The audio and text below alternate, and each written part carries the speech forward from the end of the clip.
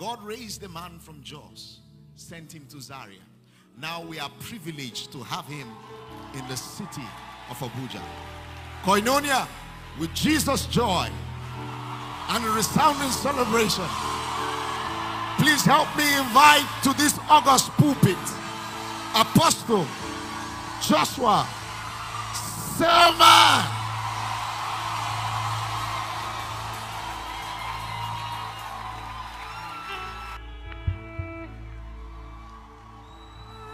Hallelujah. Hallelujah.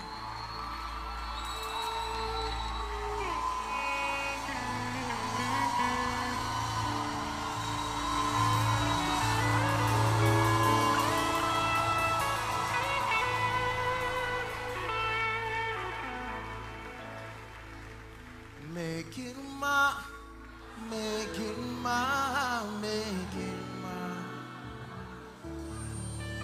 Me mulki, me iko, make it my. Babu, wani kamarda kai. Babu, wani kamarda kai.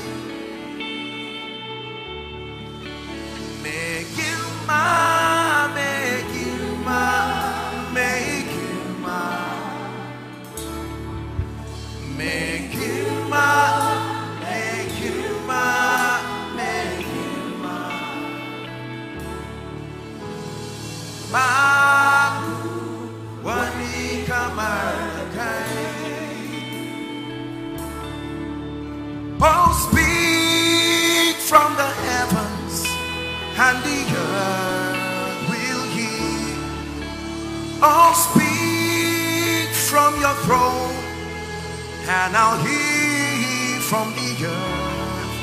For my altar is calling you, oh God. My altar is calling you, oh God. Let the fire from your altar touch my body. Let the fire from your altar touch my body. Let the fire from your altar touch my body.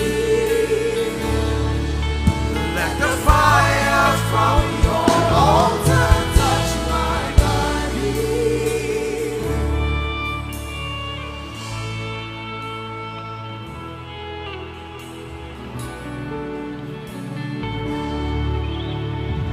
Open my eyes, let me see.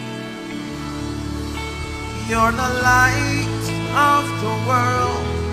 You step down to my darkness. Open my eyes, let me see. It's my prayer, Lord. Open my eyes, let me see. One more time. Will you open my eyes, let me see. Open my eyes, let me see. Father, we're gathered here tonight to see Jesus glorified, to see Jesus lifted. Unto thee, O Lord, do I lift up my soul. Unto thee, O Lord, do I lift up my soul. Oh my God, I trust in thee. Let me not be ashamed. Let not my enemies triumph over me. Oh, hail the power of Jesus' name. Let angels angels prostrate for, bring forth the royal diadem and crown him.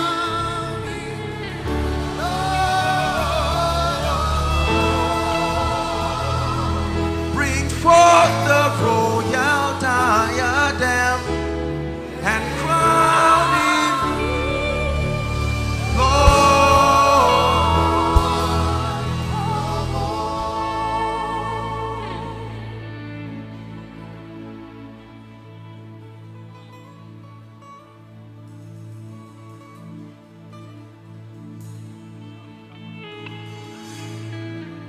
You have done me well.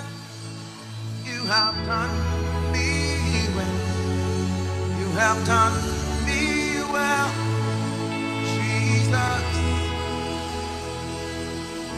You have done me well. You have done me well. You have done me well, Jesus. You have done me well. You have done me well. You have done me well, Jesus. You have done me well. You have done me well. You have done me well, Jesus. Father, I ask tonight that as always, let the name of the Lord be lifted in this place. Let the name of the Lord be glorified. We say thank you for your marvelous hand. Thank you for your grace unrestrained. Thank you. Thank you for wisdom. Thank you for your spirit. Thank you for everyone gathered here and all who are following across the nations of the earth. We return thanks. We return thanks. You are a wonder-working God. We return thanks. Lord, I pray that you will move in a mighty way in our midst tonight. Bring glory to the name of Jesus. And we vow as always that you will remain glorified. In the name of Jesus Christ. God bless you. God bless you. Please be seated. Hallelujah. Let me sincerely express my appreciation. Time may not allow me to start, but I was truly overwhelmed. Not necessarily a surprise, truly, but broken again to see the hand of God when I got to hear that all the overflows were filled and there were people all across the street, and I saw the joy, the expectation. Listen, there are some things that men cannot do. Don't be deceived. There are certain results that are not within the realm of men. We like to take credit for these kinds of things, but it is unto the King, immortal, invisible, the only wise God. I sincerely appreciate every one of you, your excellencies, members of parliament, captains of industry, ministers of the gospel. I honor you in the name of Jesus Christ. I just want to conserve time so that we can do much. I particularly want to honor His Excellency Anyim Pius. Anyim, thank you, sir. Thank you. Truly honor you. We do not take your presence here for granted. Thank you. Hallelujah.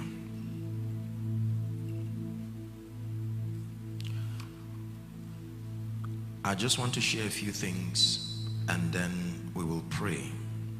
By way of introduction, this is what God is doing in this city, and we're honored to be part of His program.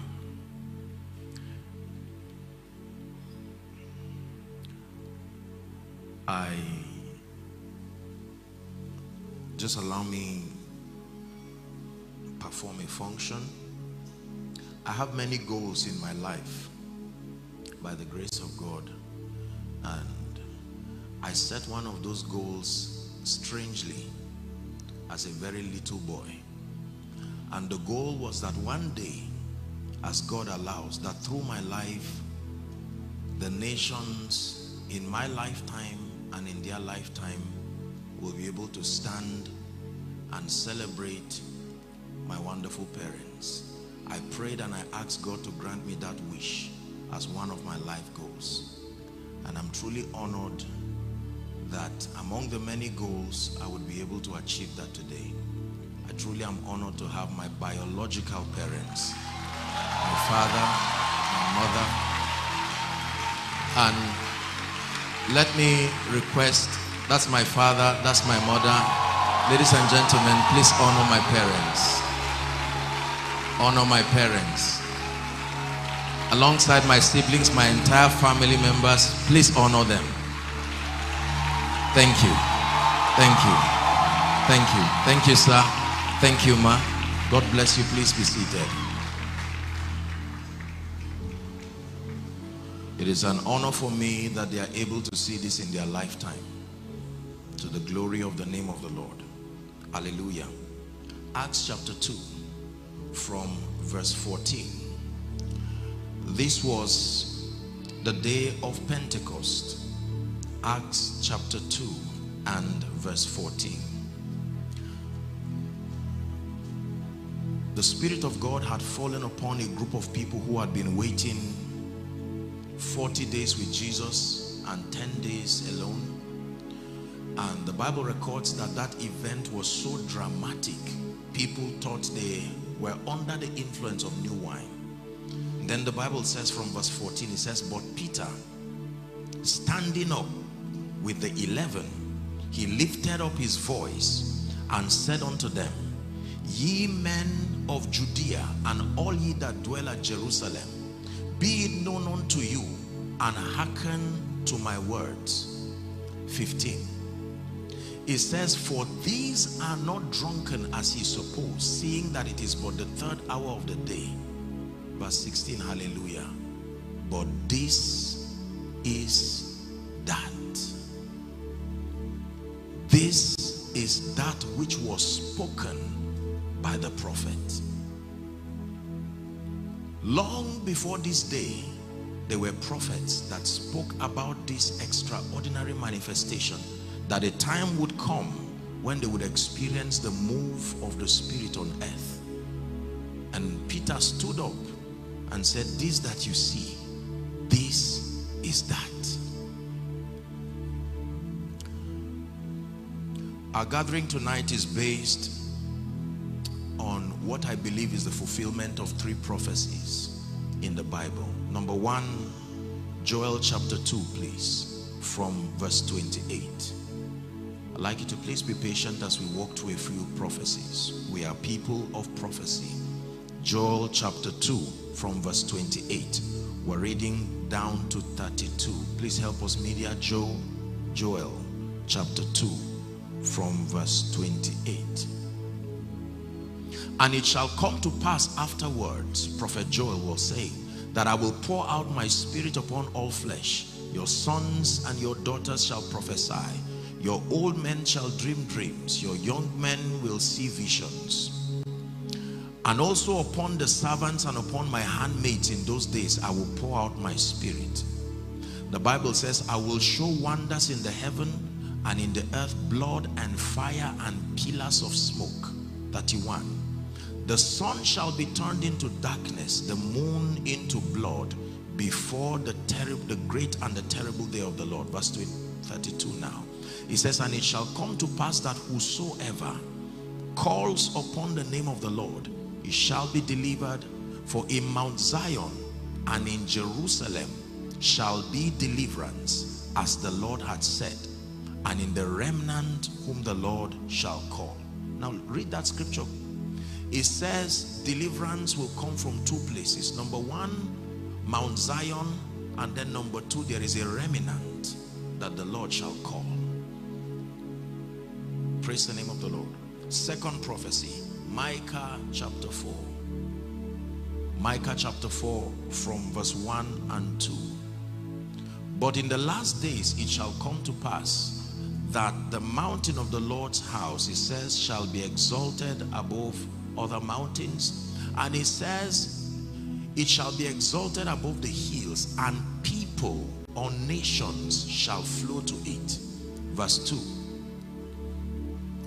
That they will say, come, let us go up to the mountain of the Lord and to the house of the God of Jacob. The God of Jacob is a God of encounters. It was a name that came out of Genesis 32, the encounter that Jacob had at Luz, that will later be called Peniel. Hallelujah. And they will say, please keep that scripture. It says, he will teach us his ways, and we will walk in his paths. For the law shall go forth from Zion, and the word of the Lord from Jerusalem. Last scripture, Acts chapter 26. Acts chapter 26. From verse 16. Acts chapter 26. This was Paul before King Agrippa, giving them the basis for his passion, his drive, and his apostolic work. He said, this was his encounter with the Lord Jesus. But rise and stand upon your feet, for I have appeared unto thee for this purpose, to make thee a minister and a witness, both of these things which thou hast seen, and of those things in the which I shall appear unto you. We're reading to verse 18, 17 now. Delivering thee from the people and from the Gentiles, unto whom now I send thee. Last verse, verse 18. The assignment is very clear: to open their eyes and to turn them from darkness to light, and from the power of Satan unto God, that they may receive forgiveness of sins and inheritance among them which are sanctified by faith that is in me. So we are people of prophecy. We're not just, this is not just an advocacy of men. This is not just a mundane pursuit, an ambitious pursuit of zealous people. Koinonia is an apostolic and a prophetic global family of sincere, passionate, transformed, and empowered believers with a mission to replicate the fullness of God's life on earth, to be agents that create the platform for encounters, for fellowship, for transformation, and even for revival. 2 Corinthians chapter 13 and verse 14 says, the grace of our Lord Jesus Christ, it says, the love of God and the fellowship. That's where the word koinonia comes from, the participation, the sharing together. It says, let it abide with you, let it be with you all. Very quickly before we pray tonight, the first time, I've been in this city for longer than most people would know, because most of my travels have to be routed through this city. And the first time that I had an impression to take the walk to this city was 2013.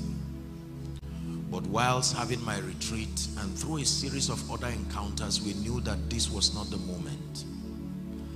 And the next time I would begin to have that prompting of the Spirit was 3 years ago. And the Spirit of the Lord began to lead me and began to open my eyes to that which He would be doing from this city, this nation, this continent. And it was on the strength of that move, and like Paul, I wouldn't be negligent to this heavenly call. And this is why we are gathered today. We have a very straightforward mandate. And the Lord asked me while I prayed and prepared, he says to announce this mandate. We're not here just for ministry. There is a very definite spiritual assignment for which he's brought us by his Spirit. 6 of them as revealed to me. Please follow me as we just express this and then we'll pray, because this is what the Lord is going to be confirming all through our stay and time as we build and labor. And this will also help you and give clarity so that we can release our faith appropriately to benefit from that which God is doing. Number 1, our first mandate in this city and in this season is to help actualize the global harvest of souls. The first reason why he has sent me here is to stand in partnership alongside with the men and women of God, the vessels of God in this city already doing great things for the kingdom, to see to it that this global harvest that we have so spoken about, that it becomes a reality. Acts chapter 2, please, from verse 36. Media help us, we'll run through a few scriptures. It's important that we establish our convictions upon the integrity of the word of God. Therefore, this was Paul speaking now after the Holy Ghost came upon them. Therefore, let all the house of Israel know assuredly that God had made the same Jesus whom you have crucified both Lord and Christ. We're reading to verse 39. Next verse, please. Now, when they heard this, the Bible says they were pricked in their heart, and they said unto Peter and to the rest of the apostles, men and brethren, what shall we do? These were a confused people in need of salvation. Then Peter said unto them, repent and be ye baptized, every one of you, no exception, in the name of Jesus Christ for the remission of sins, and ye shall receive the gift of the Holy Ghost. I like verse 39. Please read with me if you can see it projected. Ready?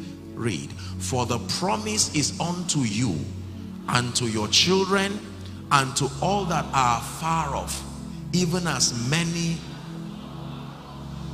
The promise of salvation and the ministry of the Spirit, the global harvest, is a mission and a promise to everyone. There are about 7.2 or thereabout, getting to 8 billion people on the earth. And as far as we know, my statistics may not be accurate, but it's just a little over 2 billion people that we have as professing Christians. And we're not talking of vetting this by the standard of God's word. Are we together? That means we have well over 6 or so billion people who are yet to call upon the name of the Lord. And I assure you, until that happens, Christ will not return. The narrative we have is that Christ will return soon, and that is true. But he's not going to return carelessly. We are people of doctrine. The Bible states very clearly the conditions that must be met for his return. It says, and this gospel of the kingdom shall be preached as a witness. It does not have to be received, but there must be a witness that it was taken across the nations of the earth. Then and only then, the Bible says, the end will come. The church is a major determining factor as far as the return of Christ is concerned. So scripture says we can look forward to, and we can even hasten the day of his coming. Hallelujah. Acts chapter 16. We'll read from verse 27. This is the doctrinal basis for why we are here. Do you know why I'm taking my time to share this? Because unfortunately, we live in a world where the moment people begin to see the supernatural manifestation of God's hand and the investment of God's Spirit upon individuals, usually most people do not understand the labor in the Spirit that would have brought such dimension of grace. And it is People will easily generalize it and just make it think that it's some fetish or demonic thing. We are defending the grace that has been given because we know what it will do. Praise the Lord. Graces are defended with doctrine, the integrity of God's word. Acts chapter 16, please, verse 27. Let's hurry up. Media, please help us. Acts 16 and 27. This was the second incident in scripture where men would have to ask, what do we do? The keeper, this was Paul in prison. When the earthquake came, there was a miracle, and the keeper, someone help me with my screen. The keeper of the prison, awaking out of his sleep, and the Bible says, seeing the prison doors opened, he drew his sword and wanted to kill himself, the Bible says. And then Peter beckoned on them and he said, no, we are safe. He cried out with a loud voice. Please, someone, can you help me walk on the screen? I'm not seeing the scripture. Let me have to open the Bible myself. Okay, thank you. He cried with a loud voice saying, do thyself no harm. It says, for we are all here. Next verse, very instructive. The Bible says he called for a light, and when he had come, let me narrate it very quickly. He said, what shall we do? It was a question when he saw the spectacular hand of God. The jailer came and said, I am in need of this that you have received. And Peter took time to articulate the gospel, and the Bible says from that encounter, that man and his entire family were saved. Romans chapter 10, I think perhaps is the most accurate theological presentation of the need to get the gospel to the ends of the earth, but the need to find men who are hungry and available. Romans chapter 10 from verse 13. Here's what it says.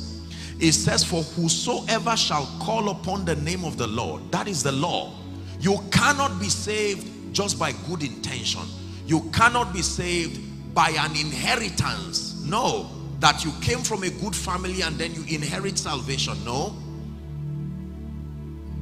It says, how then, 14, shall they call upon him in whom they have not believed? It's a question.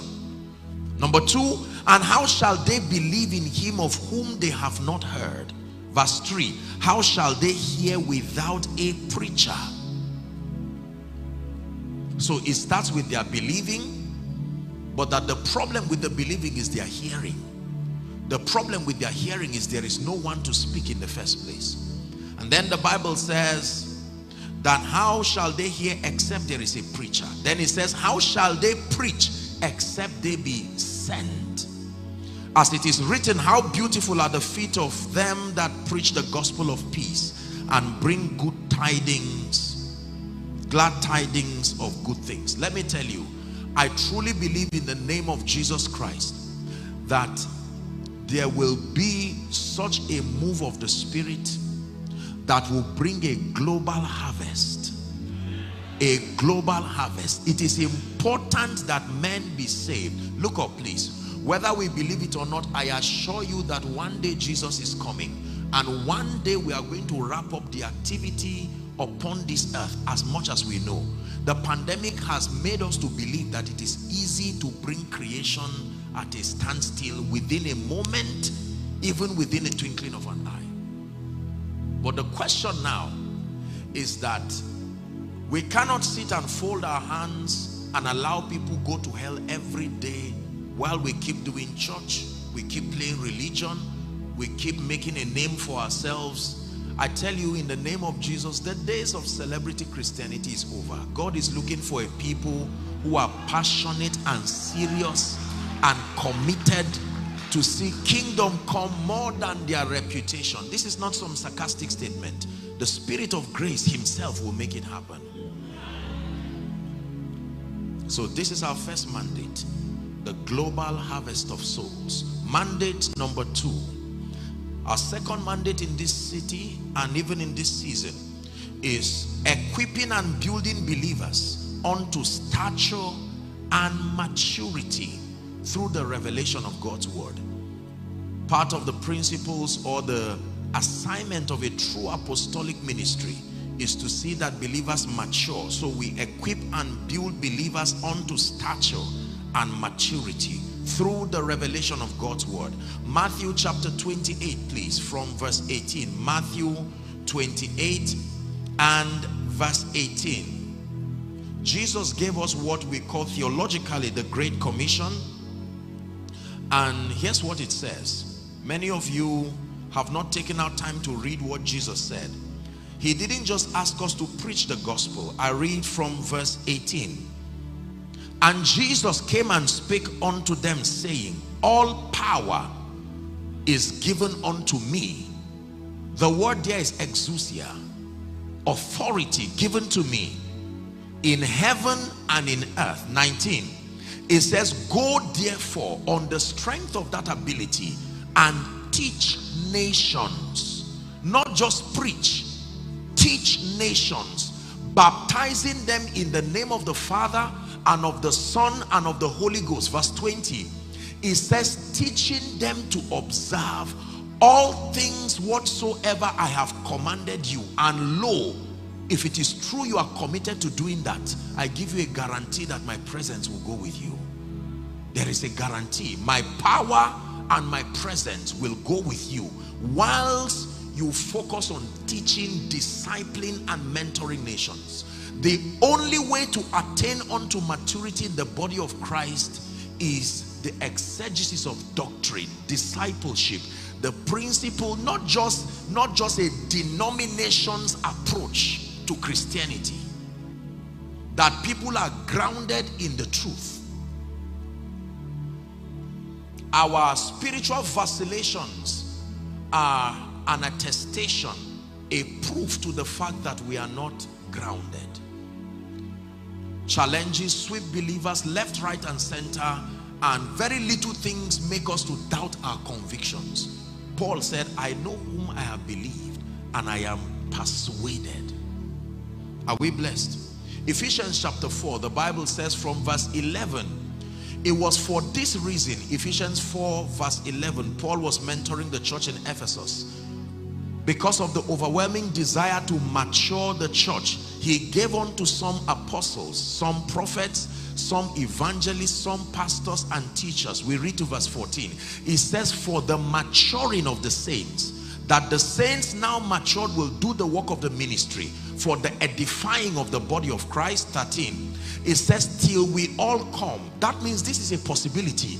We can come to a state in the spirit called the unity of faith and of the knowledge of the Son of God, unto a perfect man, unto the measure of the stature of the fullness of Christ. Last verse, it says that we henceforth be no more children, tossed to and fro, and carried about with every wind of doctrine, and by the sleight of men and cunning craftiness, wherein they lie in wait to deceive.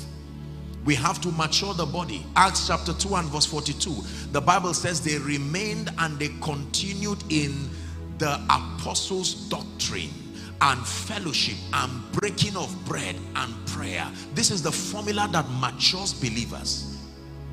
The exegesis of truth, the communication of doctrine, so that believers are grounded. You can pick at random. Come. You can pick this gentleman from a secular approach now and say, for instance, this gentleman wants to be a medical doctor. There is already a predefined curriculum. He does not guess his way around it. His assignment is to effectively pass through that system. Are we together now? Give him 6 years, give him 7 years, give him 8 years of diligently advancing through that system. The end of that advancement is that he will become a doctor. There has to be a methodical approach to our maturity. The reason why there is a random approach to Christianity is because the mentorship systems are not defined. They are largely opinionated. They are not based on doctrine. So you cannot guarantee a predictable spiritual outcome. A doctor in University of Jos or ABU, for instance, and a doctor in Unilag or UI, if they come together, the variance should not be very wide, because it should be a common doctrine that made them doctors, a common body of knowledge. So when a Christian from this region or this place or that place, when the variance becomes wide, we have to examine the curriculum that was used. And largely the curriculum may be based on personalized dealings. This is where the tragedy of establishing believers come from. Personalized dealings are not a biblically approved strategy for discipleship. They can be a support system when doctrine is the foundation. Are we blessed?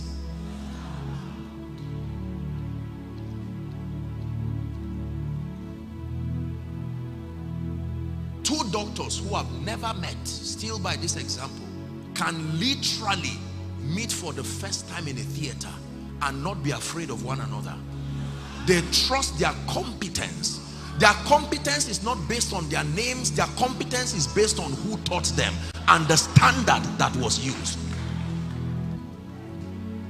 We must raise our standard to a predictable spiritual level. God does not pride in remaining a mystery. Doctrines systematize our knowledge of God. Are we true? So we must equip believers to mature, so that as much as possible, the foundations of the Christian faith, Hebrews chapter 6 tells us about 6 pillars that represent the foundation of the Christian faith. We may differ in certain approaches, personality differences, that's all right.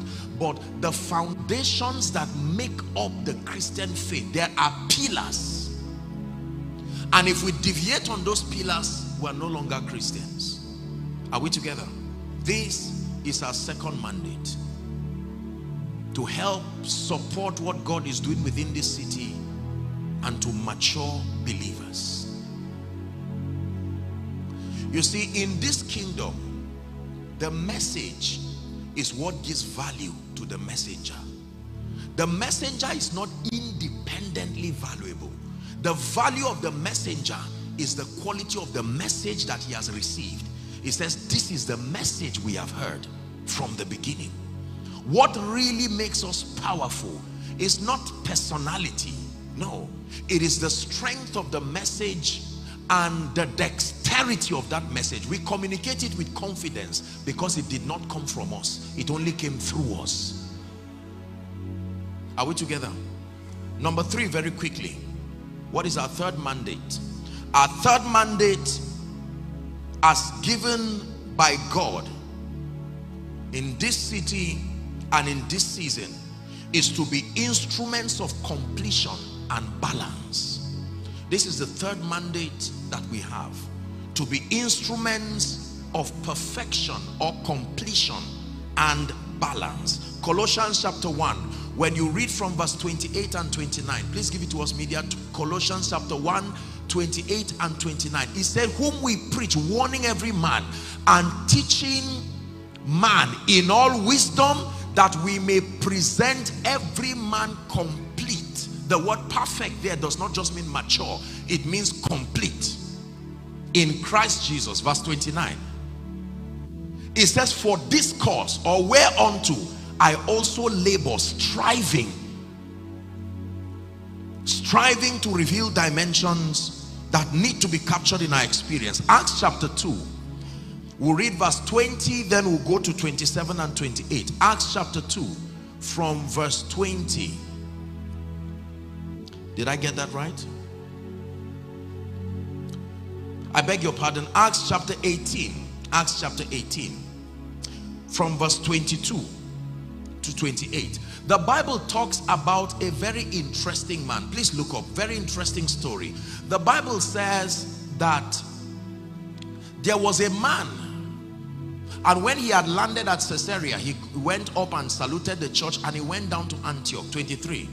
The Bible says, and after he had spent some time there, he departed and went over all the country of Galatia and so on and so forth, strengthening the disciples. Next verse, 24. It says there was a certain Jew. Look up, please. He was called Apollos. He was born at Alexandria. Notice, look at this man's qualification. Dear servants of the Lord Jesus Christ, when you have this kind of man, you will almost ordain him immediately. This is exactly what we're looking for. The Bible called him an eloquent man. Number one. Number two, he was mighty in scripture. Number three, he came to Ephesus. And then the Bible says this man was instructed. So he submitted to mentorship. He was not a rebel. He was instructed in the way of the Lord. Then the Bible says he was being fervent in spirit, and he spake and taught diligently the things of the Lord. But he knew only the baptism of John. Imagine that that man's book was the only book you had to read in your life. You will be sound, but only knowing the baptism of John. Listen, no matter how accurate we are, we only see in part, and we communicate the parts that we see. Now, the challenge for a very long time is that, I think maybe because of our personalities or through our limitation in growth and maturity, we have mentored people into believing that every dimension out of our sphere is not necessary. So we have different varieties of imbalance. We have people who are mighty spiritual people, but they are poor, they are broke, they hate influence, and they remain in servitude. Then we have those who aspire to be great. They become mighty men, captains of industry, but they do not believe in the reality of their spirit man, their health. We have people who ignore leadership and administration, and then they are the lower levels of life. We have those who love these dimensions but hate God. There is need to communicate what the Bible calls the whole counsel of God. Every dimension of God was designed to help build believers into that stature. I made up my mind as a man of God that I will never raise a people who are just spiritually vibrant and do not sustain the requisite level of influence to make kingdom come happen. Are we together? Yeah. So we have many well-intentioned believers. They love the Lord, they are vibrant spiritually, but there are other weightier matters: the school fees of their children, their life, their responsibility as citizens of a territory, because they have not been so mentored to appreciate these dimensions as also being spiritual. We have people who love God, they go to church, but do not have the intelligence and the mentorship to raise visionary children. And society is the effect of that kind of teaching. There has to be a balanced communication of the whole counsel of God, that it is still spiritual to be born again, filled with the Holy Spirit, praying in the Spirit, sound in doctrine, excellent in life. You are an agent of transformation, you are a visionary person. They can go together. You don't have to choose one at the expense of the other.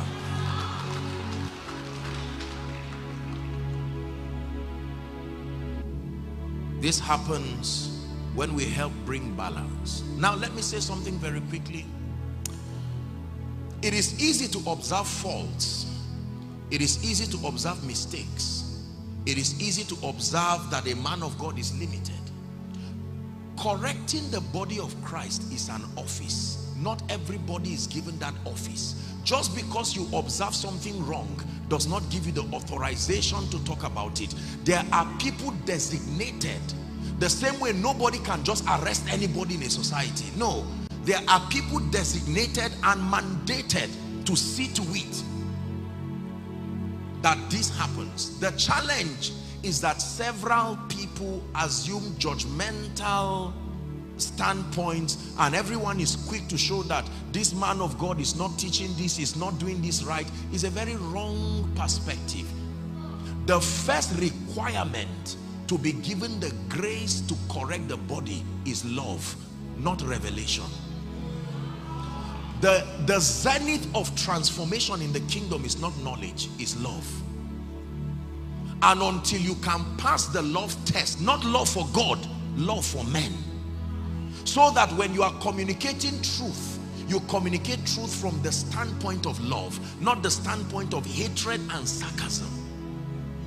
Is God blessing us? So our mandate is to help, to support these fallen dimensions in the body of Christ, to help bring balance to the body of Christ. That we come to a point of appreciation that no matter how powerful we are, the best of us is only an effective member. Number 4, what is our fourth mandate? Our fourth mandate in this city is to demonstrate the reality of the love and the power of God through miracles, signs and wonders, bringing healings, deliverance, restoration, breakthroughs to men. I believe in miracles. Oh yes, I do. I believe in signs and wonders. I believe in the supernatural. I believe that God is able to superimpose into the affairs of men and bring divine possibilities into this our world. Christianity started supernaturally, it is maintained supernaturally. If it ever culminates as far as our work on earth is concerned, it will be supernatural. To ignore the supernatural for whatever reason is a faulty understanding. We must embrace the supernatural. Acts chapter 2 and verse 22, the Bible tells us that Jesus, as our high priest and pattern man, it says that Jesus of Nazareth, a man approved of God among you by miracles and wonders and signs which God did by him in the midst of you. Signs and wonders are a system of attestation that God brings upon a man and upon a people that they truly are sent from him. Please look up. Let me tell you sincerely, people are going through real problems. The challenges that plague people are real.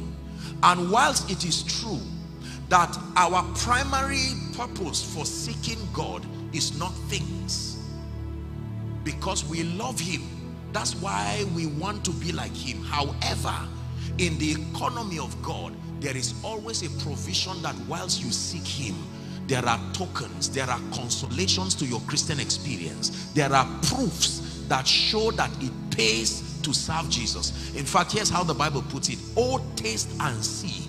It didn't just say believe alone. Oh, taste and see that the Lord is good. Isaiah 61, the messianic prophecy from verse 1 to 3. Isaiah 61 from verse 1 to 3.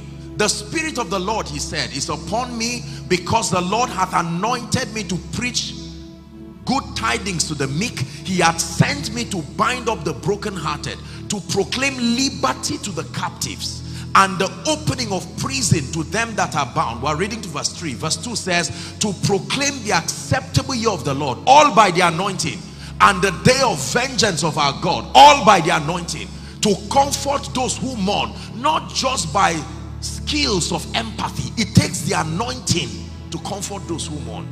Next verse, verse 3. It says to appoint unto them that mourn, still by the anointing, to give them beauty for ashes, the oil of joy for mourning, the garment of praise for the spirit of heaviness, that they might be called trees or oaks of righteousness, the planting of the Lord, that he might be glorified. Say amen. In Matthew chapter 10, please give us verse 1, then we'll go to 7 and 8. Jesus, having mentored the disciples, Matthew chapter 10 from verse 1, the Bible says when he had called the 12 disciples, he gave them power. He gave them power against unclean spirits, to cast them out and to heal all manner of sickness and all manner of disease. Verse 7. When he sent us, listen, when Jesus sent us, he says, as we go, preach, saying, the kingdom of heaven is at hand. Ladies and gentlemen, we were not given just sermons alone. It would be dangerous if all we were given was just a sermon. Verse 8, it says, to prove what you just said, heal the sick, cleanse the lepers, raise the dead, cast out devils. Freely you have received, freely you must give. Listen, in the name of Jesus, this is a supernatural generation. We are men and women who must trust God to host superior dimensions of his power. The kind of darkness that looms around the horizon will not, the devil will not bow just to stories. There needs to be a real display of the superiority of light over darkness. I cried and I prayed and I made a covenant with God. I said, Lord, grant by your grace that no man has to see me twice to be impacted. Once is enough. Because I read in my Bible, there were hardly times when people had to meet Jesus twice. If you met him once, that was the end of it. And the Bible says, looking up to Jesus, it calls him the author, the model, the pattern. Do you know what it means for all of us here and all the overflows and those following online? One dramatic manifestation of the hand of God, genuine sign and wonder, will preach 1,000 messages in one. Let me tell you this.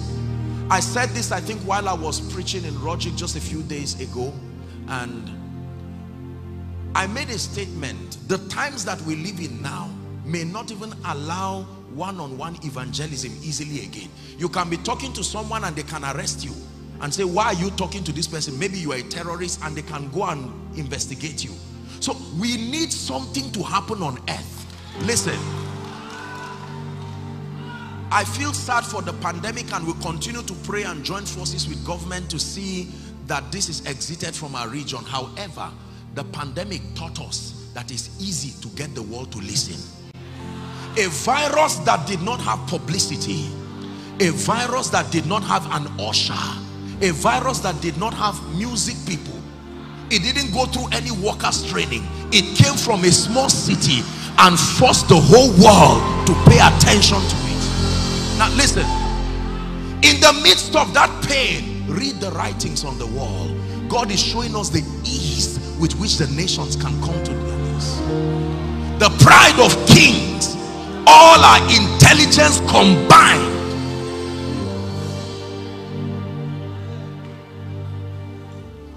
The Lord is returning us back to days. These things were not parables, except we don't believe the Bible. That one of these days, the sun will stand still again. That one of these days, hailstones will come from the heavens again. That one of these days, manna will come from heaven again. Listen, this is not just some motivation that a preacher is bringing. No, I believe the Bible. Let God be true and all men liars.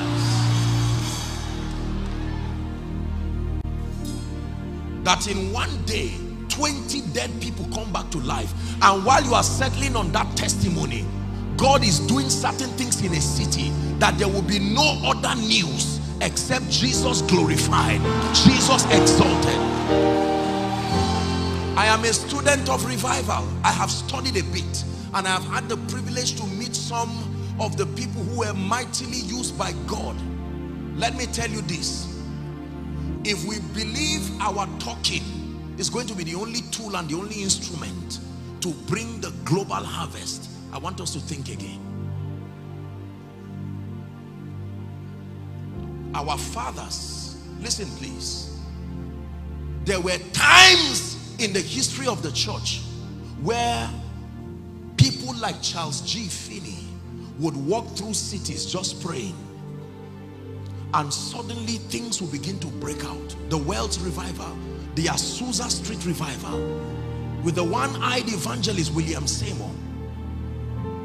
There has to be a display of the power and the glory of God again. If this does not happen, I assure you someone will rise and shut the church one day.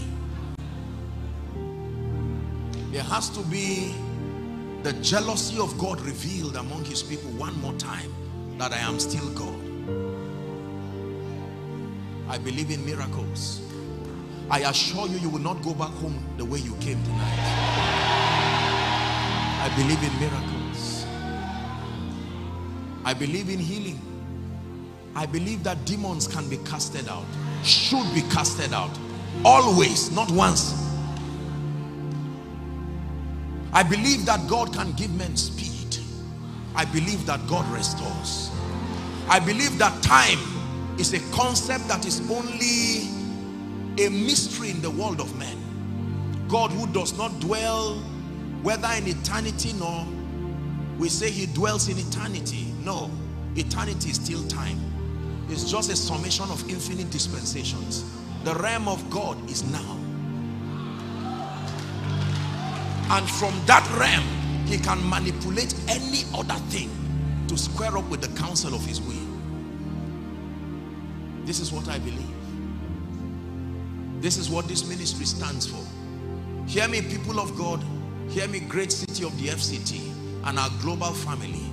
In the name of Jesus, we're stepping into superior dimensions of grace. One of the things that a dear prophet of God told me before he went to be with the Lord, he said, Smith Wigglesworth told Lester Sumrall, he said, do not die with this anointing. When your days are coming to an end, find young men, transfer this grace to them. Mantles are falling here tonight. Anointings are falling here tonight.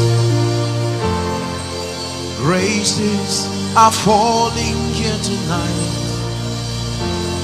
For the kings to arise, for revival to return, for the kings to be born, for revival to return.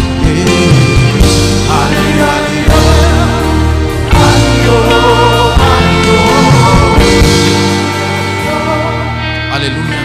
Please listen to me.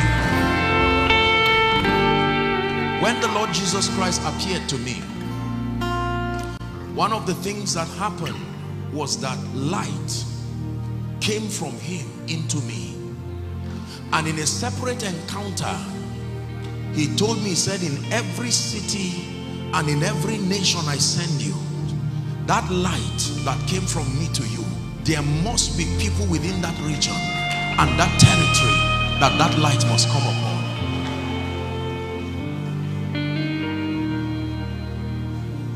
I believe in miracles. I believe in signs. I believe in wonders. I believe in the manifestation of the power of God as a revelation, that you can look at a man and tell him be lifted, whether politically, whether in business. Listen, let me tell you this. Listen, let me say this. There are veterans in business here, veterans in politics. Can I tell you, politicians here, please find peace. This is not the preacher that will manipulate people for gains. We don't draw people, we make them. There is a grace. It says, by me kings reign and princes decree justice.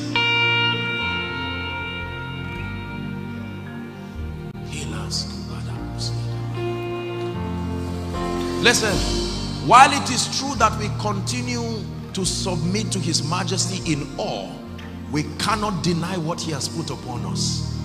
It is true, and it is for the nations. That you remain at the same level? No, sir. No, sir. No, sir. No, sir. It's impossible. You see, your life is limited by the kind and the dimension of grace that is upon you.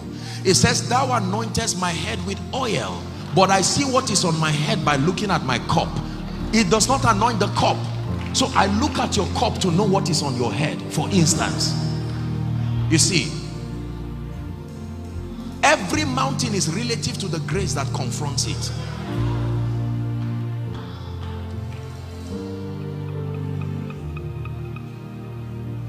that in one day, all doors open. In one day, your destiny is shifted to it. Let me tell you this.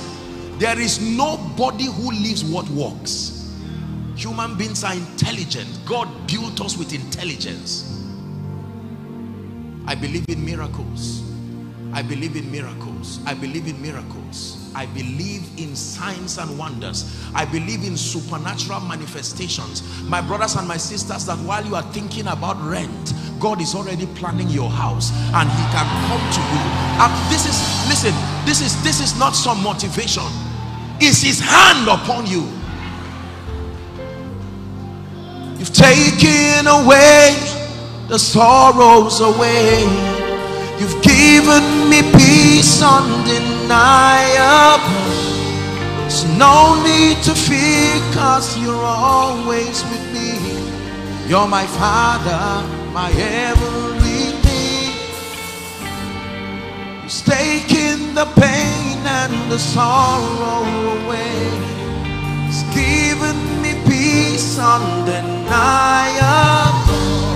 There's no need to cry, cause you're always with me. You're my Father, my everything. Hear me?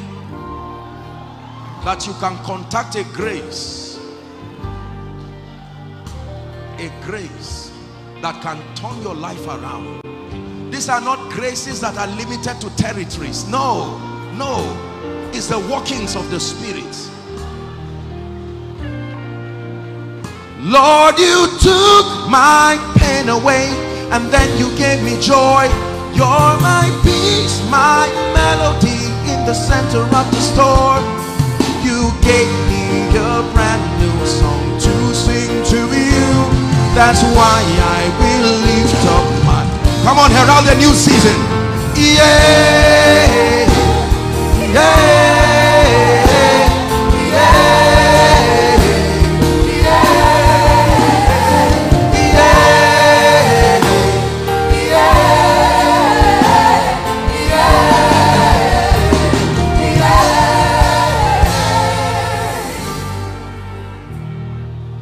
Let me speak already over your life, that in the name of Jesus, every door that stands closed over your life, here, right here, in the name of Jesus, by the God of heaven whom we serve, inside all of the overflows, across, outside, on the streets, following from everywhere, in the name of Jesus, that door opens now. Ephata, be open. In the name of Jesus Christ.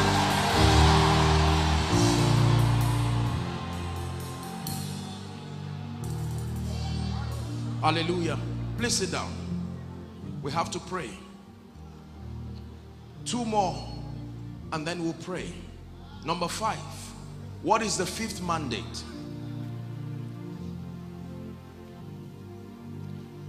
Our 5th mandate is to help strengthen the unity of the body of Christ.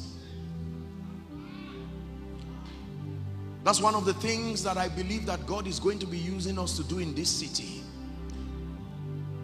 That in the kingdom, if one gets it right and the rest failed, we failed. Acts chapter 2 and verse 1, the Bible says, now when the day of Pentecost was fully come, it says they were gathered together in one accord. Please say after me, in one accord. That was the condition for the Holy Ghost to come. Imagine that the Holy Ghost just came on one man and left the rest. No. There was a threshold level of unity. Listen, no matter how spectacular our individual manifestations are, we have not come to the slightest comprehension of the dimension of kingdom come that can happen in our territory when we become a coordinated force.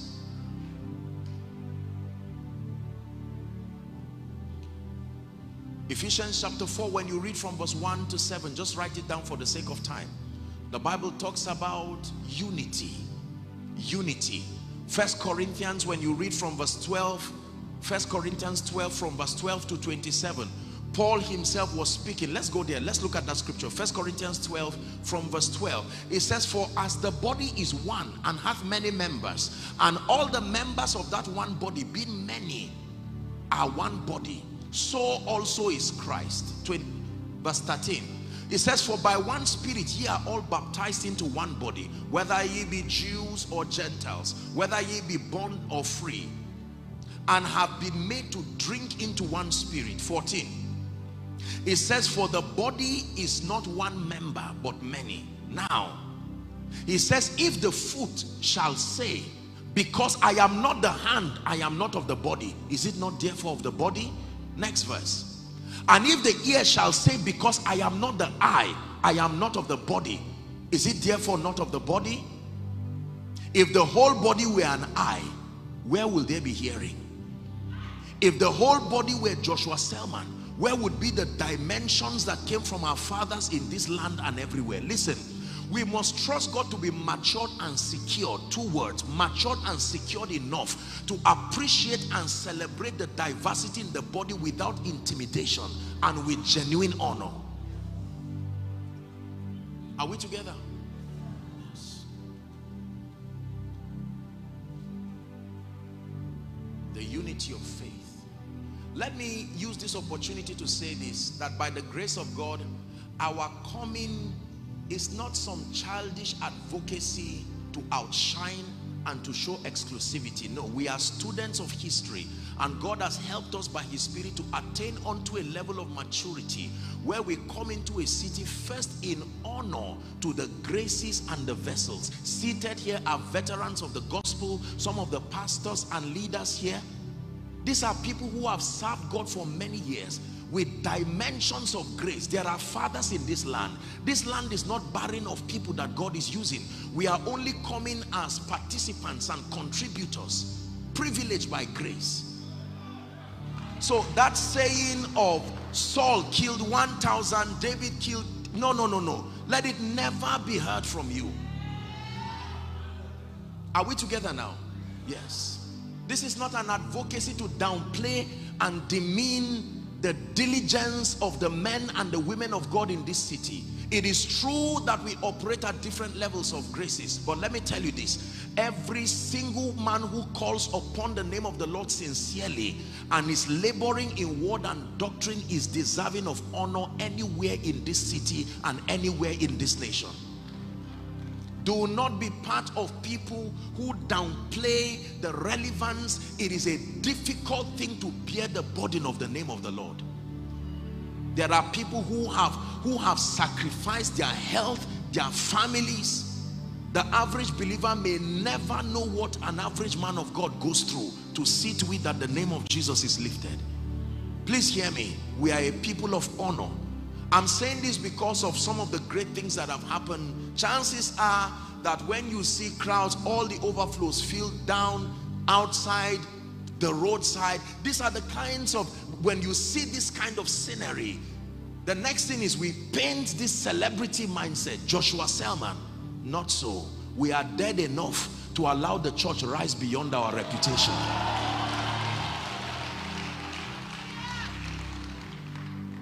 Believe me, if I had my way, if I have a way of hiding so you don't see my face and just hear my voice, I will be more than delighted to. Listen, let me tell you this. I'm being open like this so that you see that this, thank God for the excellence, but we are not acting here. This is a sincere communication of the life and the power of God to see kingdom come. Until we love the body more than our individual achievements. The man who is talking to you is not a failure. I have seen things that most people may not see in their lifetime. I tell you with all due respect and humility, God has honored me beyond my wildest imagination. So this is not from a standpoint of weakness and sarcasm. But do not make the mistake of Esther. While she was enjoying the palace, she forgot that the reason why she was in the palace was for others. And Mordecai warned her and said, they may finish us here, soon they will discover you're a Jew, and don't you think you will be spared? Remember, somebody left that position for you to come.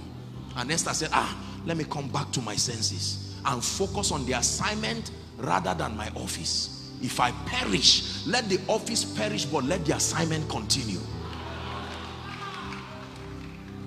Is God helping us here? I'm saying this because there are many younger ministers scattered around coming to draw inspiration, and I pray that you don't draw a negative inspiration. We need to trust God to tone down our arrogance as a generation. We insult fathers, we insult everybody, just because some of them may not have seen the light to the degree we have seen. It is no license. Revelation that does not produce humility is eating of the tree of good and evil. Hallelujah. Anywhere you see a father of faith in this nation, honor them. Some of us may probably come from backgrounds that are very conservative. Now God lifts you and gives you a voice, and you see everybody and ignore them. No, honor them sincerely. Let it be from the depth of your heart. Are we together? The unity of the body. There are few denominations have not preached it. And sometimes, doctrinally speaking, I would have back-to-back ministrations, and the doctrinal concepts of the denominations may vary so wide. Yet I have prayed and said, Lord, grant me the grace to maintain my spiritual convictions and yet have the flexibility to navigate through the body and still be a blessing.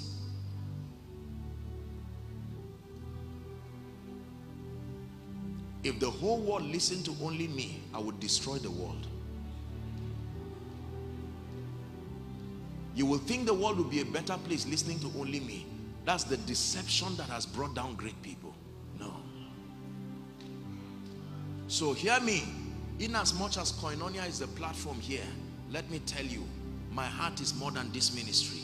My heart is kingdom. Kingdom. I love the kingdom more than Koinonia. I will give up Koinonia 1,000 times so that the kingdom will be advanced. This is not acting. This is true. If it means me coming down from the pulpit and never preaching again, if that is the condition for the kingdom to advance, then this will be my last sermon. I love God that much, and I love his body that much. This must be our passion.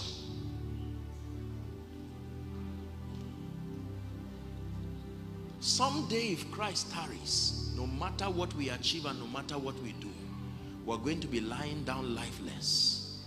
There used to be an old hymn that says, fading away like the stars of the morning. You still remember it? It says, thus will we pass from the earth and its toiling, only to be remembered by what we have done.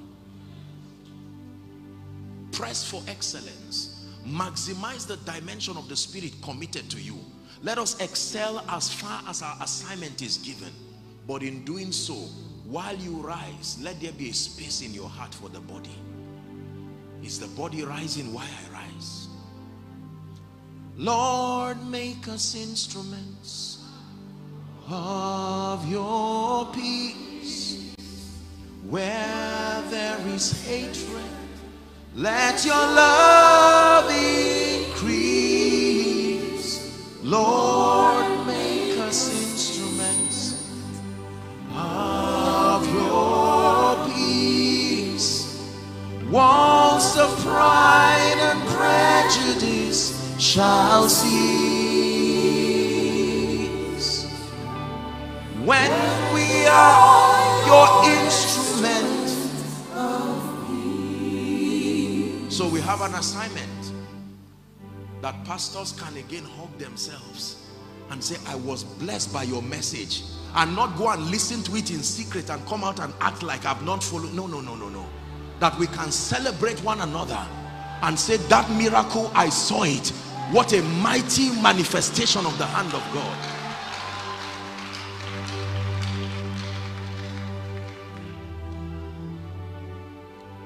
We must be secured and confident enough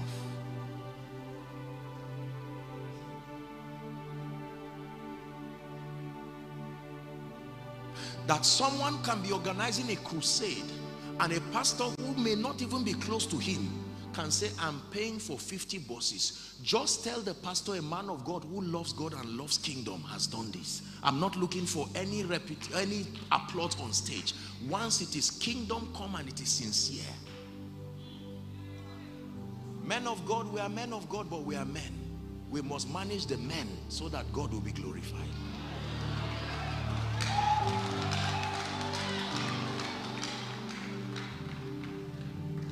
The unity of the body of Christ is important. It says, by this shall all men know that ye are my disciples. Not when you heal the sick, not when you do all the things you do. Can I tell you this? Let me give you an assignment, my dear people of God. Now you are connected to this vision. Make up your mind that in the name of Jesus, you will be part of the agents, let's start from tonight, that promote peace.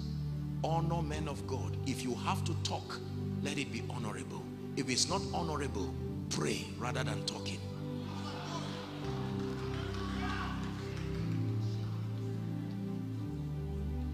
It is such a blessing for a man of God to see a text message from someone who is not even his member, to say, just to let you know you are doing a great work. We are benefactors of your obedience. Please keep at it. We are praying for you. Men of God are men. They are just men who were helped by God to serve his purposes. Are we together? Yes.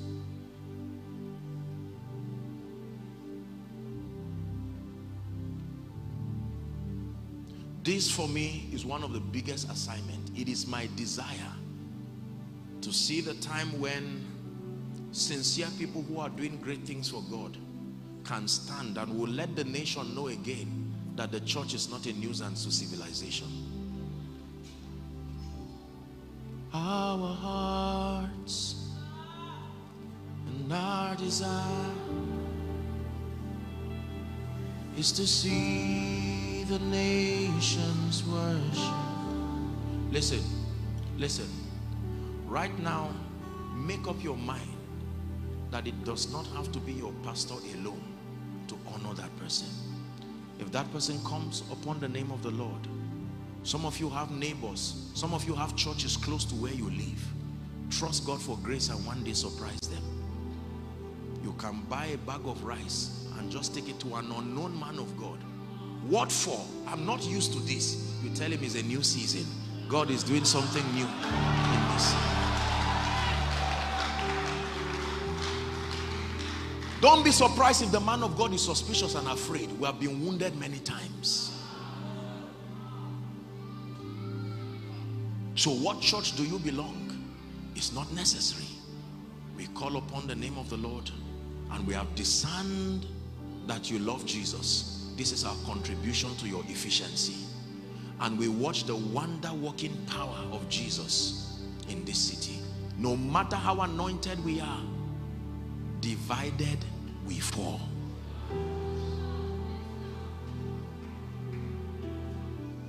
Hallelujah. Number 6. What is our 6th mandate in this city? Our 6th mandate is to help become a bridge of hope for visionary leadership and national transformation.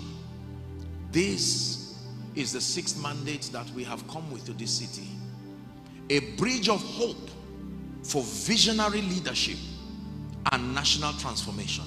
And I'm so honored and blessed to have veterans, our fathers in politics and government, they are members of parliament, people here from the presidency, the Senate, so many honorable members. Just very few of them were honored. I'm aware and I apologize. We truly honor you. And it's simply an attestation to the grace. In Acts chapter 17 and verse 6, they called a certain people these that turn the world upside down. There is a level of visionary leadership and national transformation. The church is not supposed to end its impact just within members. We must move beyond the border of church and invent by the Spirit of God a formula that is able to bless all and sundry, regardless of religious affiliation, regardless of political affiliation, until we introduce a dimension of God that our sociology can relate to. They have a right to think we're a nuisance. In Daniel chapter 2, when you read from verse 46 to 49, the Bible tells us about Daniel and his friends. It says, then King Nebuchadnezzar fell on his face and worshipped Daniel. Imagine that level of leadership. And commanded that they should offer oblation and sweet odors unto him. 47. Watch a very big lesson here. The king answered unto Daniel and said, of a truth, it is that your God is the God of gods and the Lord of kings, a revealer of secrets, seeing thou couldest reveal this secret. 48. It says, then the king made Daniel a great man and gave him many great gifts, and made him ruler of the whole province of Babylon and chief of the governors over all the wise men of Babylon. So Christians can go this far. Next verse, 49. Then Daniel requested of the king. Now this scripture, every time I read it, I am amazed. Look the level of honor that happened to a man in one moment, yet he never talked about it. He requested of the king, he said, if I stand alone, I need support systems of like-minded believers. Therefore, king, let me use my influence now in leadership. Appoint for me Shadrach, Meshach, and Abednego over the affairs of the province of Babylon. It says, but Daniel sat in the gate of the king. What a leader. We must trust God for grace to stand in partnership with veterans of government to restore visionary leadership. We must change that narrative about Africa, that we are just a people who are out to get. Historically, we've been a people deprived. And when you come from a foundation of deprivation, there is an economic and sociological rehabilitation that must happen to your mind. Otherwise, when you access power, you will view power from the lens of your pain. This is what is happening. It doesn't mean that the leaders are evil. People are sincere, but sincerity is not the only seed for transformation. It takes strategic intelligence, not just from a sociological standpoint. We must import intelligence that is not affordable in the world of men. For as long as we keep praying in tongues alone and just fasting and falling down in church alone, and it ends there, there are dimensions of spiritual reality we may not be able to capture. But I look forward to times where people will love God so much. In the parliaments, they will come up with policies, they would come up with ideas. Our country can work, our regions can work, our continent can work. It only takes an allowance. And let me tell you this, this is the reason why God has granted us grace. He said, I set you above nations, kings, not only to uproot, but to build, to plant. When you plant a thing, it's because you want it to grow. So they that be planted in the house of God, there should be growth. They should flourish in the courts of our God. Hallelujah. This is one of the reasons why we don't just preach alone. We have been able to help, well, for the first phase, the School of Ministry, and I trust that God will help us to partner with very visionary bodies to help rehabilitate people, not just complain and say our young people are dying. We have to come up with policies, more than gifts, policies. A gift does not change. Transformation is what really, really changes. There are many of us here, we have this vision, but that impetus, the drive,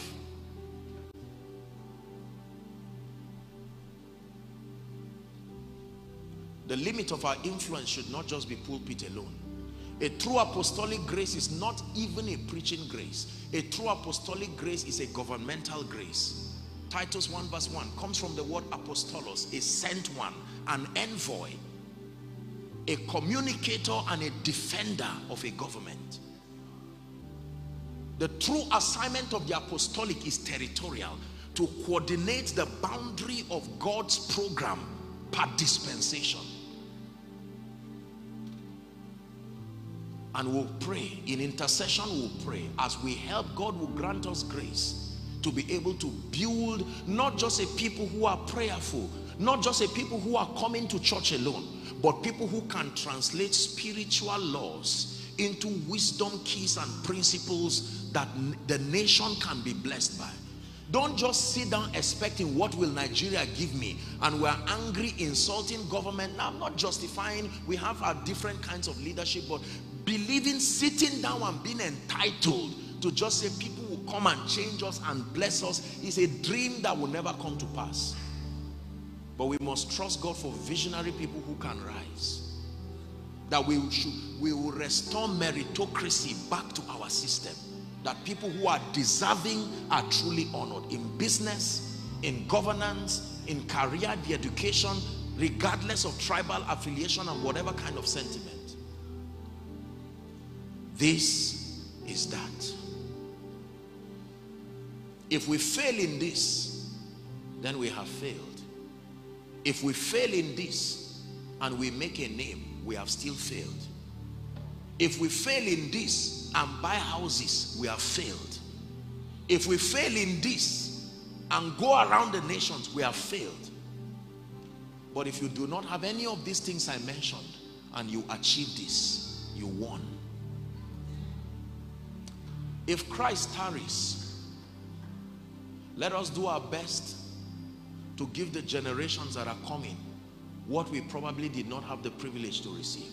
Rather than complaining and insulting, the national anthem of this country says that the labor of our heroes past, it says that it shall never be in vain. Very powerful.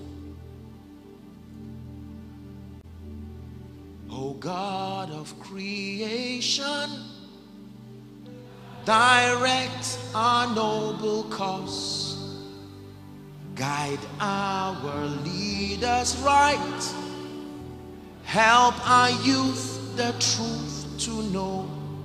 Listen, in love and honesty to grow and live in just and true. The result, great lofty heights attain to build a nation where peace and justice.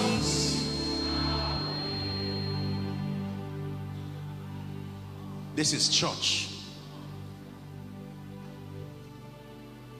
This is why we are here. If there was no cause, we will not be here. Why am I saying this? Because being part of the vision, you must connect with understanding. Not just sympathy and loyalty to a man because of what is trending. I assure you, the journey will not always be just smiling. There are times you will have to engage. It's a journey that will require courage. It's a journey that will require strength. People like new things. People like what trends. It's human, but we must sustain the stamina and the staying power to be focused, to be visionary. Ladies and gentlemen, this is our mandate in this city. There are 3.2 million people thereabout, demographically speaking, in this city. If we cannot influence 300,000 people with this ideology, we have failed. 10% is the minimum standard of influence. Yes, sir. You cannot change a society if you do not influence that much people. This is not about church. This is not about membership. This is about transferring an ideology that is superior to a people to correct their understanding, correct their paradigm, and produce results that glorify Christ, bless society, and better the lives of people. So there will be a combination of spirituality, signs and wonders. There will be dimensions that will come from the economy, because you see, the end time project, kingdom come project, can never be fought just from the standpoint of the supernatural alone. There are people who will come from an economic standpoint. There are people who will come from a governmental standpoint. There are people who will come from a career standpoint.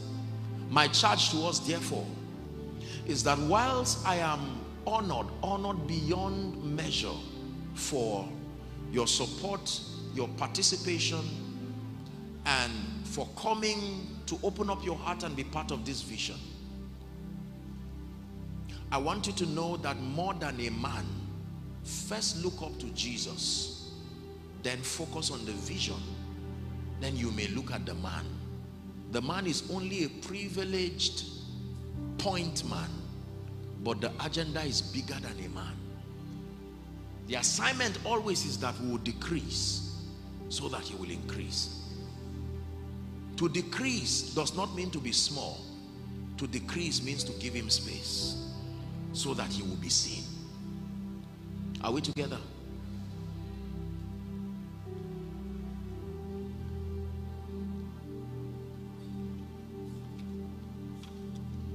What then is your own role? Let me tell you what your role is in this vision. Number one, your first role connecting to this vision is prayer. Prayer. No matter how anointed God has helped us to be, we need prayer. Prayer for strength, prayer for stamina, prayer for longevity, prayer for health. Number two, what is your role? Your participation and your connection to the vision. Genuine connection. Connection is a covenant. In the days that follow, we'll have the opportunity to teach on covenant. Covenant was a strategy that was designed to ensure consistency in man regardless of his emotional limitations. Covenant is an invention of the intelligence of God, because men are emotional. Our faculties of perception, according to God, the highest faculty of perception should be discernment, then reasoning based on laws, then emotions. If emotions have a toll on us, the danger is that we will never have the same power to push visions to their fruition. So we start so many things, businesses, ministries, churches, organizations, and we're excited, the euphoria of the new. But a covenant consciousness is what gives you the staying power even when emotions fail. Man is an emotional being. That's why anything that God intends to last, he does not trust it until there is a covenant that binds it. Whether it is marriage, whether it is service, anything that has to do with kingdom advance, relationships, if there is no covenant that binds it, you cannot secure God's attention, because human beings are emotional. This ministry, the work of the ministry, is by covenant, not feelings. You will wake up one day and it will look like someone sat on you, but the covenant will drive past your emotions and your pain. The king's business requires haste.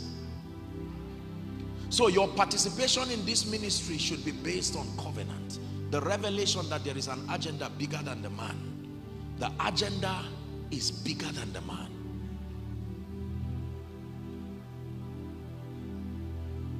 Your third role that you have to play is partnership. Partnership here does not necessarily just talk of money alone. God has brought a number of you people of influence. Partnership is any contribution that comes from your influence, from your access, that can help ease up the work, can help promote kingdom come, is partnership. When Nehemiah was about to build the wall, he obtained permission from the king, and that granted him access, the permission and the materials for the building, and he made that building complete. I believe in influence, and I believe that some of you who are people of influence that God has brought here is for a reason and for a time like this. Everything finds its credence when it is connected to kingdom come.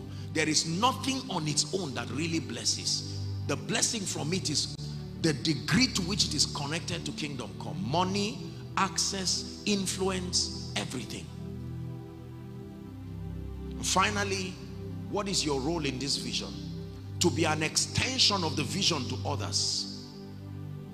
There are 6 local governments in this region, the FCT, and 80% of the activities happen within the Abuja municipal area. Every other region must be able to experience the hand of God. The over 3.2 million people thereabout, it is important that they are reached and that we become extensions of this vision. There are people who need to be saved. There are people who need to be healed. There are people who need to be delivered.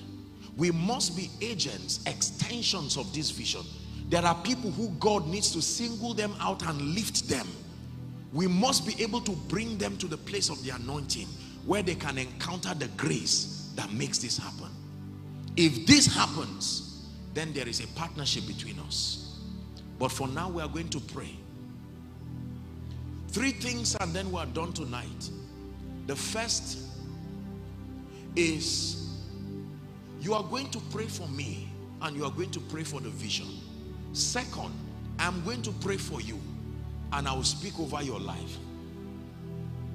Third is that we are going to leave this place with a strong conviction that as we gather week in, week out, already, you know, I was humbled and I said, my God, I thought we got one of the largest venues in this city.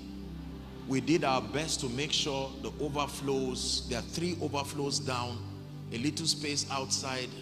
And when I came, I said, what in the world is going on here? And one of you here sent me a text and said, Apostle, you know what that means? I said, well, I understand. I don't know. I'm sure we'll look for where. I don't know how we're going to do it, but God is going to grant grace.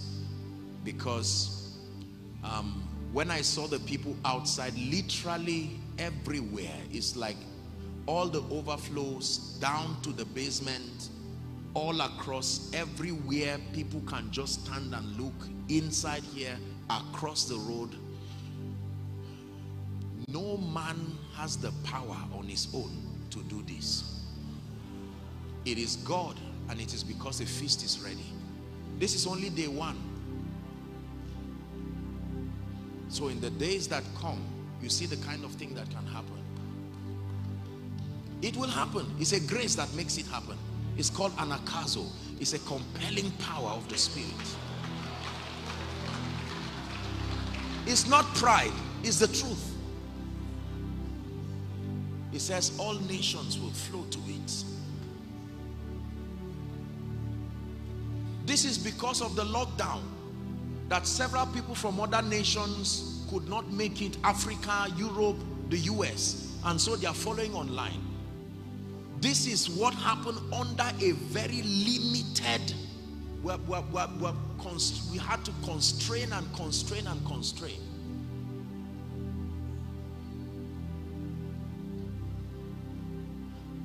Don't just celebrate it for me. It is my prayer that every church in this city, that our meetings, and there are people to be saved, there are people to be healed. There's no need for empty pews. That businesses will no longer be empty. That our schools will no longer be empty. We have about 3.2 or so million people here. There is still space for more. The king's business requires haste. Are we together now? Praise the name of the Lord. Now, this is how we're going to do it. Let me pray for you first, and then you pray and speak over my life. I believe in your prayer. I respect the grace that everybody carries. I know that you call me a man of God, but it takes one who is with God to discern who a man of God is. And it is foolishness to trivialize the grace that you carry. Hallelujah.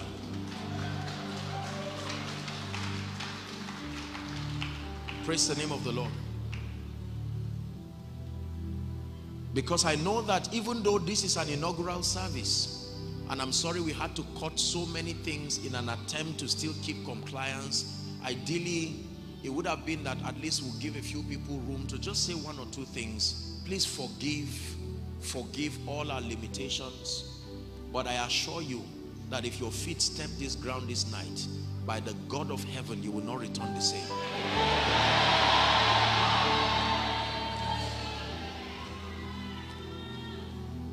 Is it all right if I make an altar call? I believe in Jesus, and I know there are people here who are not saved. Please look at me.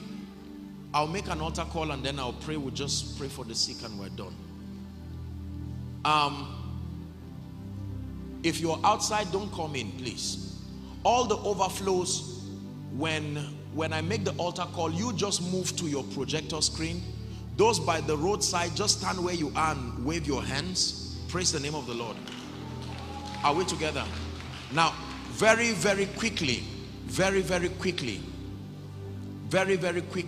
you are here and you are saying, Apostle, I need Jesus. I came and I saw the mighty move of God and this that is about to happen. I truly need Jesus. I want to start afresh, or I'm rededicating my life. No matter where you are, if you are in this auditorium, around the gallery, please, whilst we're clapping, I'd like you to leave that place very quickly and come and stand here. Run like there's fire on the mountain. Come to Jesus. We are here for you. Come and do what you do. Please stand. We are here for you. Come and do what you do. Set our hearts on you. Come and do what you do. This is the move. We need the move. We need the move. Keep coming. Celebrate them as they come. Come and do what you do. We are here for you. Come and do what you do. Hallelujah. Thank you very much. All those who are coming, overflow 1, 2, 3, the basement, outside, by the roadside, those following, those of you who are watching me by way of the internet from the US to UK, Asia, Africa, it's time to make it right with Jesus Christ. It's my joy and honor. What a harvest. The very first day. What a harvest.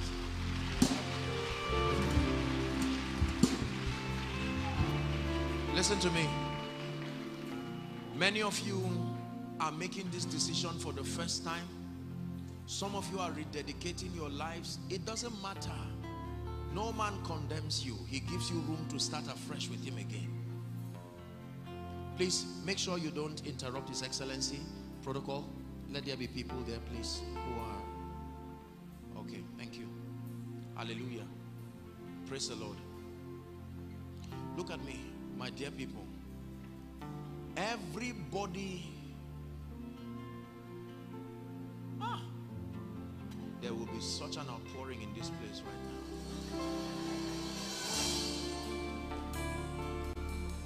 Don't think it will be this quiet. Let me just finish the altar call. Praise the name of the Lord. This is Koinonia. Those of you who are out here, please look at me. Hold on, please. You know, there are some of you, maybe just 1 minute, just to reorient our minds. There are some of us here who just come out for altar call, but we are not intending to be serious with God. God wants to help us, but we must be ready to be serious with God. Are we together? The grace is supplied, but we must take advantage of it.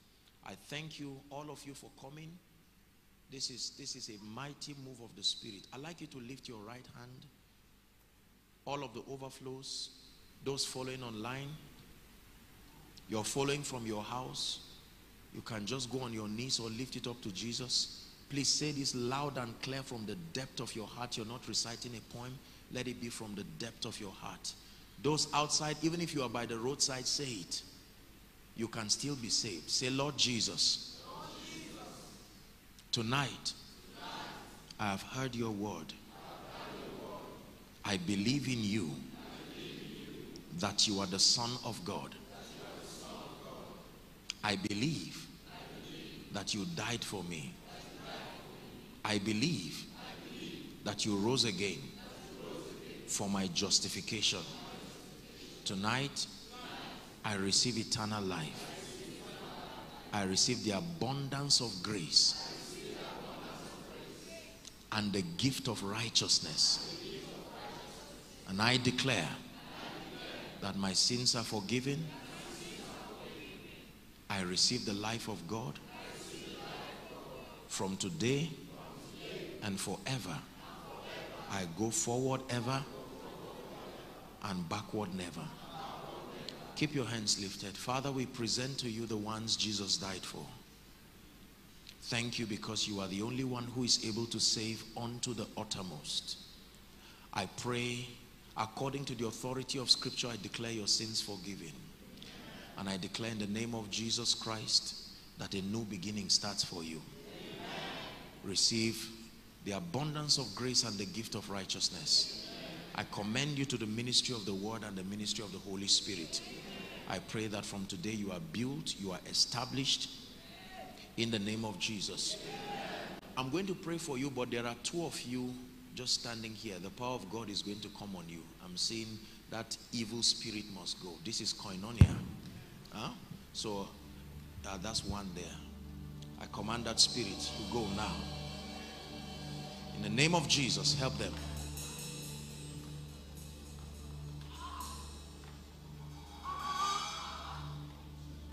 If it is true that it's Jesus, that you came to meet him, no, you shouldn't go back the same. So there will be the first fruit. Every spirit, those in front here, if there is any spirit that ties you down, right now I speak as one sent, that you leave their destinies now and forever. Now and forever. In the name of Jesus, out of their lives, out of their destinies.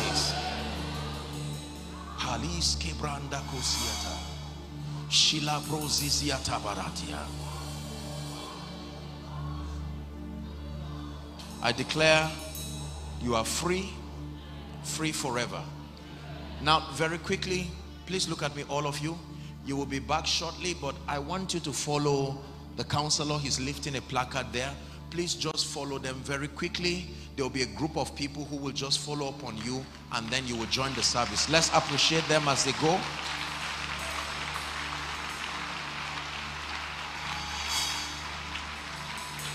Hallelujah. Are you ready to pray?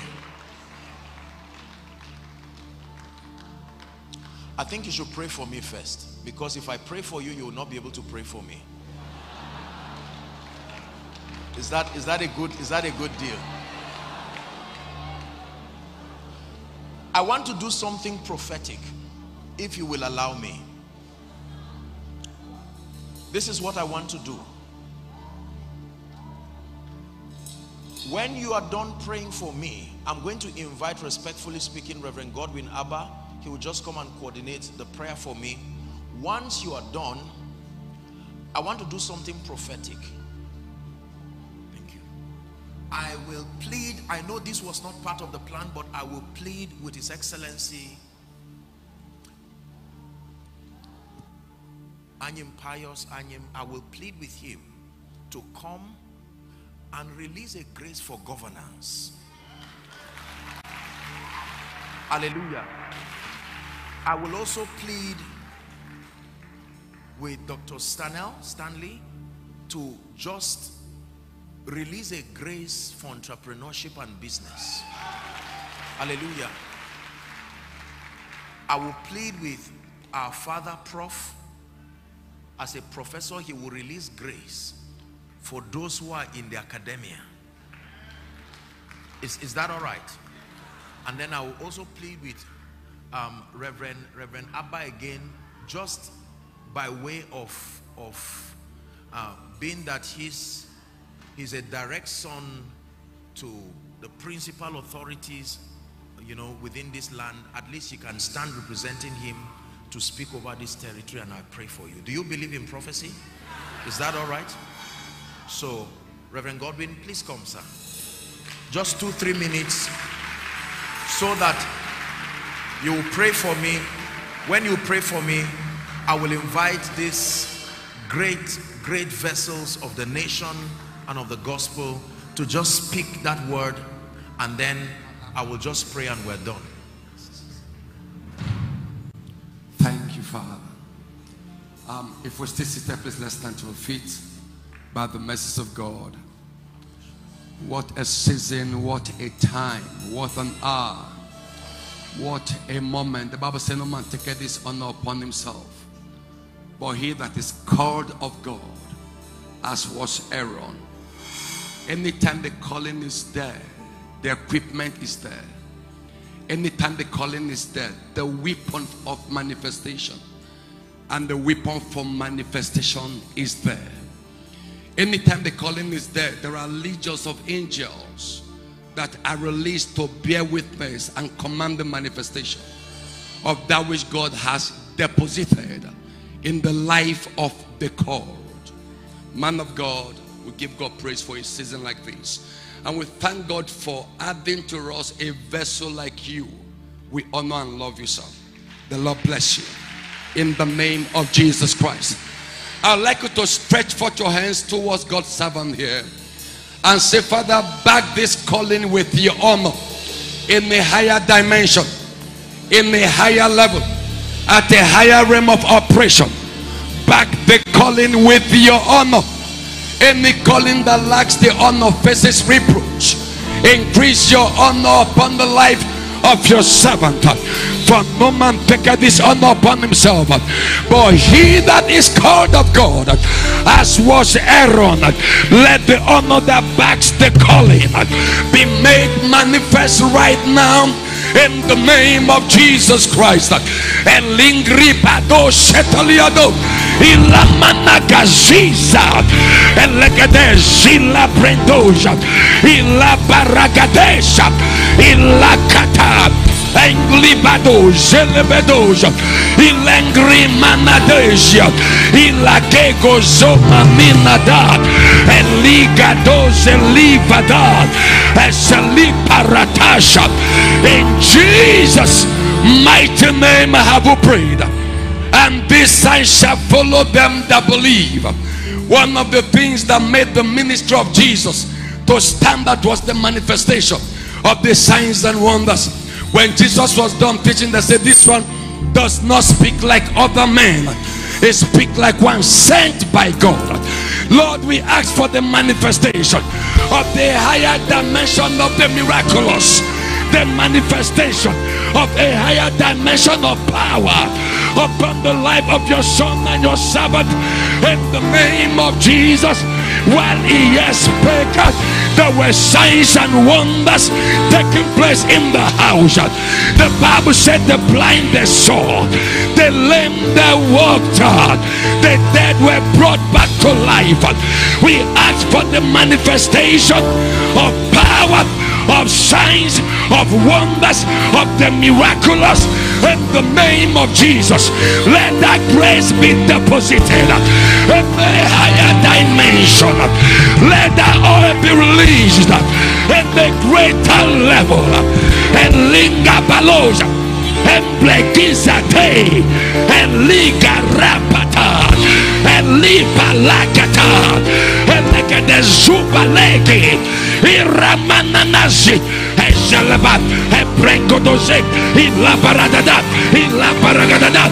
A higher dimension, a higher dimension of power, of signs, of wonders, practical, instant, immediate, tangible manifestation of the miraculous. Let the grace rest on your son and on your servant. Baligadush. Jesus stepped into a city, and the Bible says everywhere were filled, even to the doors. The crowd were so much that the friends that came with a leprous person didn't have access to step in. They have to pull off the roof of the room where they were gathered because of the choked nature of the place. Where the carcass are, there is a gathering. Where grace is, there is the commanding of attention. Father, what we saw here today, what you're saying right now, may it not diminish. The power for attraction, the grace for attention, the oil that magnets the congregation, let it increase upon the life of your son and your servant.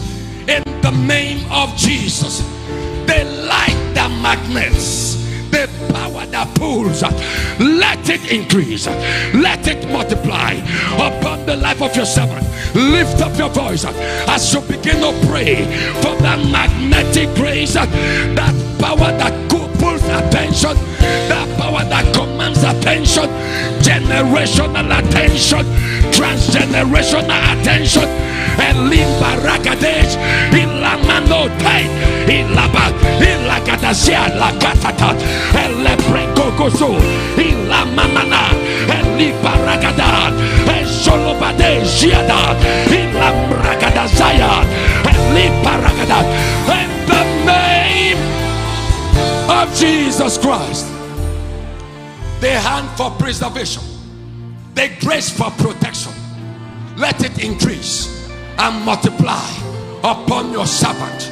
Oh God, Baba, keep him from evil eyes and make him unreachable by evil hands. In the name of Jesus, begin to pray for him right now, for the preservation power of God, the protective grace of God, the anointing to keep, the anointing for longevity, the anointing for sound health and strong health. But the wait upon the Lord shall renew their strength. They shall mount up with wings as eagle. Lord, we thank you for the strength of the eagle. We thank you for the strength of the horse. We thank you for the vitality and the courage of the lion. Let it rest upon your son and your servant. In the name of Jesus. Thank you, Father. Greater access to resources, greater access to greater resources, all round resources. Let it be made available to your son and your servant. Oh God, lift up your voice as you begin to pray that prayer. Greater access to resources, human resources, financial resources, material resources, spiritual resources. Greater access. Eligage, elimamayaya, elembrengotoso, elabaragadade, elambragadasiada, elimbaragadeja, elegedebua. Thank you, Father. In the name of Jesus Christ. Elijah speaking to Elisha, he said, if you see me when I am being taken, what you desire will rest upon you. God's servant, the apostle, say, you will speak on behalf of your father by the mercies of God in all humility. One of the vessels that God has handed this territory over to by the mercies of God. And Apostle, I appreciate the recognition of that grace. I appreciate the recognition of that grace upon the life of my spiritual father, Dr. Pastor Paul Enencha, to be precise. Praise the Lord. Praise the Lord. And I also believe that it's a vessel and a man that you will get in touch with if you've not done that yet, by the mercies of God. We are privileged to have that servant of God as a blessing, not just to the city, but to the continent and beyond the continent, by God's grace. One of the voices in our time, speaking to both demonic powers and the powers that be. That one is a story of his own and is for another time. That which you desire that he carries, by mercy and the privilege of connection, and also from proxy, by that which he would have loved to do if he were to be present. We demand and command They drop it right now. In the name of Jesus. Father, with all sense of humility and by virtue of the privilege of connectivity to my spiritual father, Dr. Pastor Paul Enenche, whom your servant there demands that that which flows in him be dropped here. I pray for the backing and the witnessing of the heavens. I pray for the backing and the witness, oh Lord God, of your grace, that as your servant Apostle Joshua desires, that that which your servant Dr. Pastor Paul Enenche carries, Father, drops here. Let it be. Let it be. Let it be. Let it be. Let it be. Let it be. Let it be. Let it be. Let it be. In the name of Jesus. From this day we command the opening of the heavens. We speak to the four corners of the earth. We speak to the contents of the earth to yield to this grace, answer to this calling, and let the name and the name of the Lord alone be glorified forever. In the name of God the Father, in the name of God the Son, and in the name of God the Holy Spirit. In Jesus' mighty name have we prayed.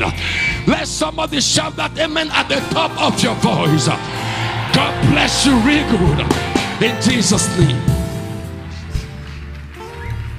Wow, hallelujah. Praise the name of the Lord. Now, please listen. We're in very prophetic moments right now. I want you to pay attention. It is truly a rare privilege. I'm so sorry that we couldn't. There are people, alumni and graduates of the NIPS, the Nigerian Institute. I honor you. Sorry we may not have that time. There are several people, members of parliament, honorable members, Senate. There are just a few, a handful that we're aware of. I'm aware that there are some of you who declined coming to the front. We honor you wherever you are. You have come from several places. Praise the Lord.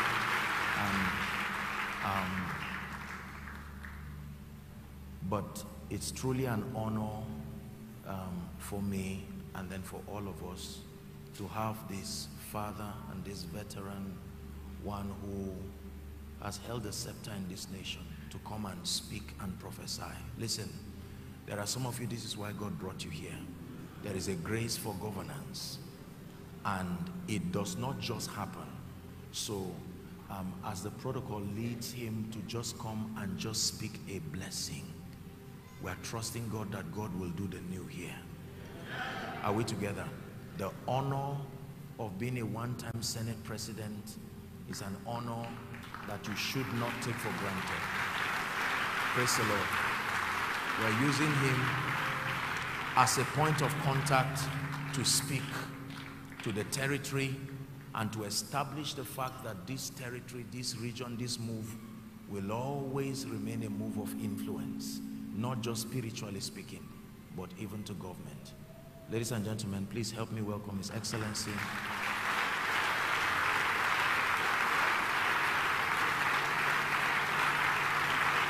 Is that the best you can do?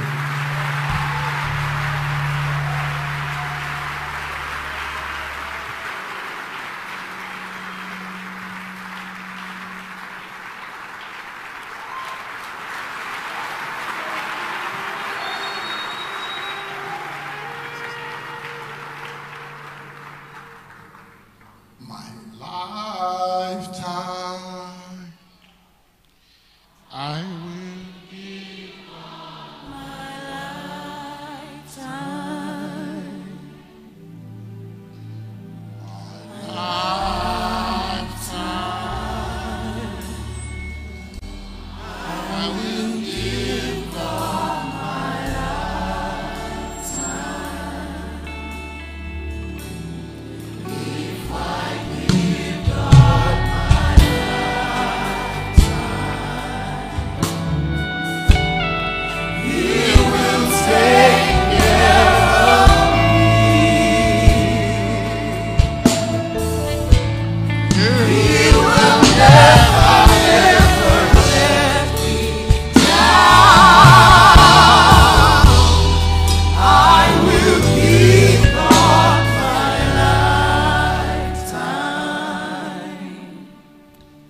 Father, our nation is bleeding.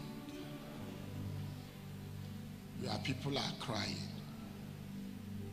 Our institutions are broken down. The future appears bleak, but our hope is in you. Our hope is in you. Our trust is in you. And so, Lord, in Egypt, your people were oppressed. And when they cried unto you, you raised Moses. Father, now is the time. Father, in Israel, there was a failure of governance. When Saul failed you, you raised David. Lord, raise David. Raise your David over Nigeria. Raise your David over Nigeria. Raise your David over the 36 states. Raise your David over the local government. Locate your David amongst your children. Let your grace locate them. Let your grace strengthen them. Father, visions come from you. No man can of his own do it. Identify your David and vision him to lead your people out of this situation. Take glory, Lord. Take honor. Be magnified, Lord. For we pray in Jesus' name.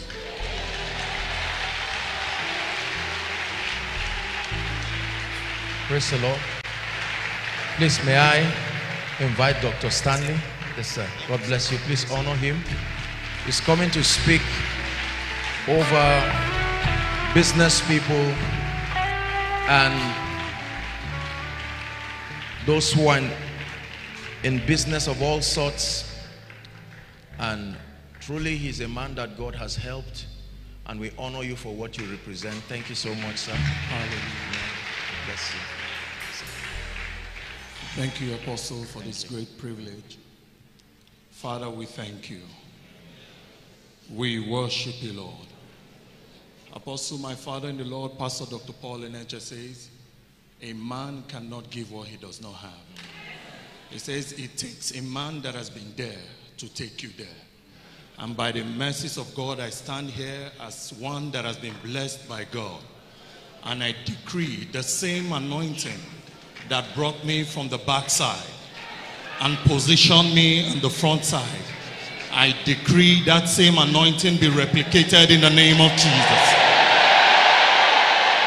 I decree and I declare that same direction that I got, that directed me to the right path of destiny. I decree that young men and women who are trusting God for direction, I ask, oh Lord, that you receive direction in the name of Jesus. I decree and I declare, all those that have what to do, I decree the same hand that rested upon our business, that brought us from the backside and brought us to the front side, that same hand is resting upon the work of your hand in the name of Jesus. I eliminate confusion in the name of Jesus. Thank you, Father. We give you the praise, we give you the glory, we give you the honor, we give you the adoration. Be thou glorified, be thou magnified. In Jesus' matchless name we have prayed. Amen. Amen and amen. God bless you, sir. I'd like us to please very quickly, I just thought to do this. I'm sure it may be a surprise for Honorable. Please, I may request you to come. He is the first black man to be an honorable member in Poland. Hallelujah. Praise the name of the Lord. We met on a flight, and honestly, he's truly a humble man. To go to another land, he will represent the grace for influence even in a strange land. And I want him to come and just speak that decree. Is that all right? Doctor, sir, God bless you. Let's honor him.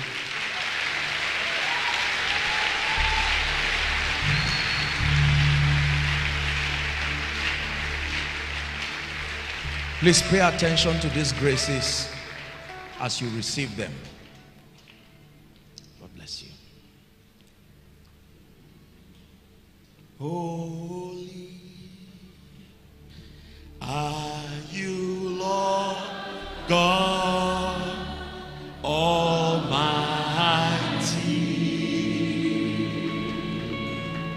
Worthy is the Lamb.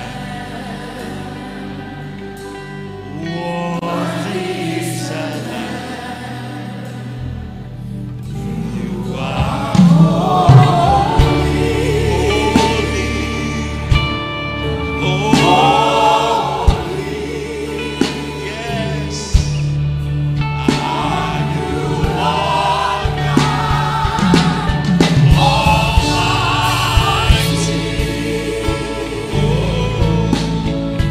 Worthy is the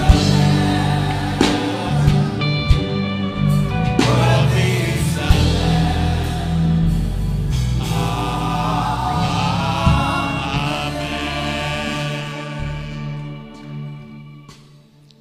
Father, I thank you. Father, we thank you. We bless you. Thank you for taking me as a missionary to Poland and raising me in that nation. Father, in the name of Jesus Christ of Nazareth, I prophesy over these ones that are here that you shall shoot them as arrows into the nations. Father, you told us in years past that you are going to throw Nigerians, shoot Nigerians into the nations. Father, in the name of Jesus Christ of Nazareth, I decree and declare that this shall come to pass. In Jesus' name. Grace unto you. In Jesus' name. Amen. Thank you so much. Thank you, sir.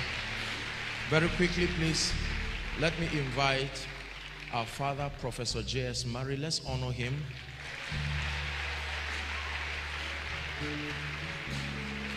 Celebrate him as he comes.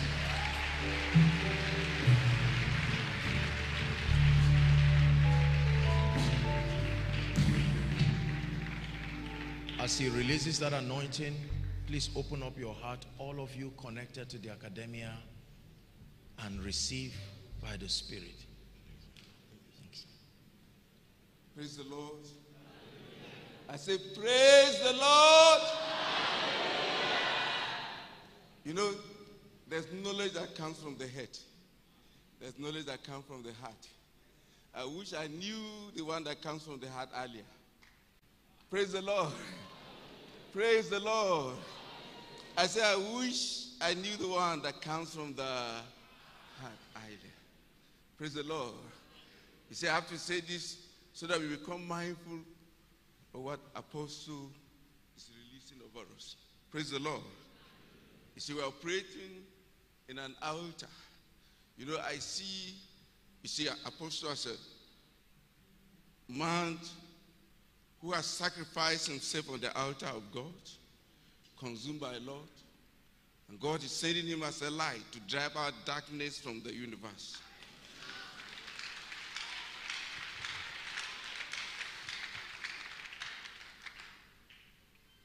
And it's planting what that belongs to heaven on earth. Praise the Lord.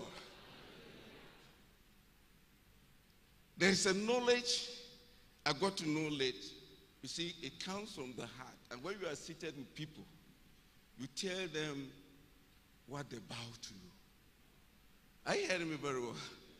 You see, by this knowledge that the Lord revealed to me of recent, I release it over you in the name of Jesus. I decree that sign on cars, sign on aeroplane will be replaced by the cross, because the wisdom will come from the church. In the name of Jesus. Look, the knowledge that comes from the head now cease to operate in you. It will come from the heart.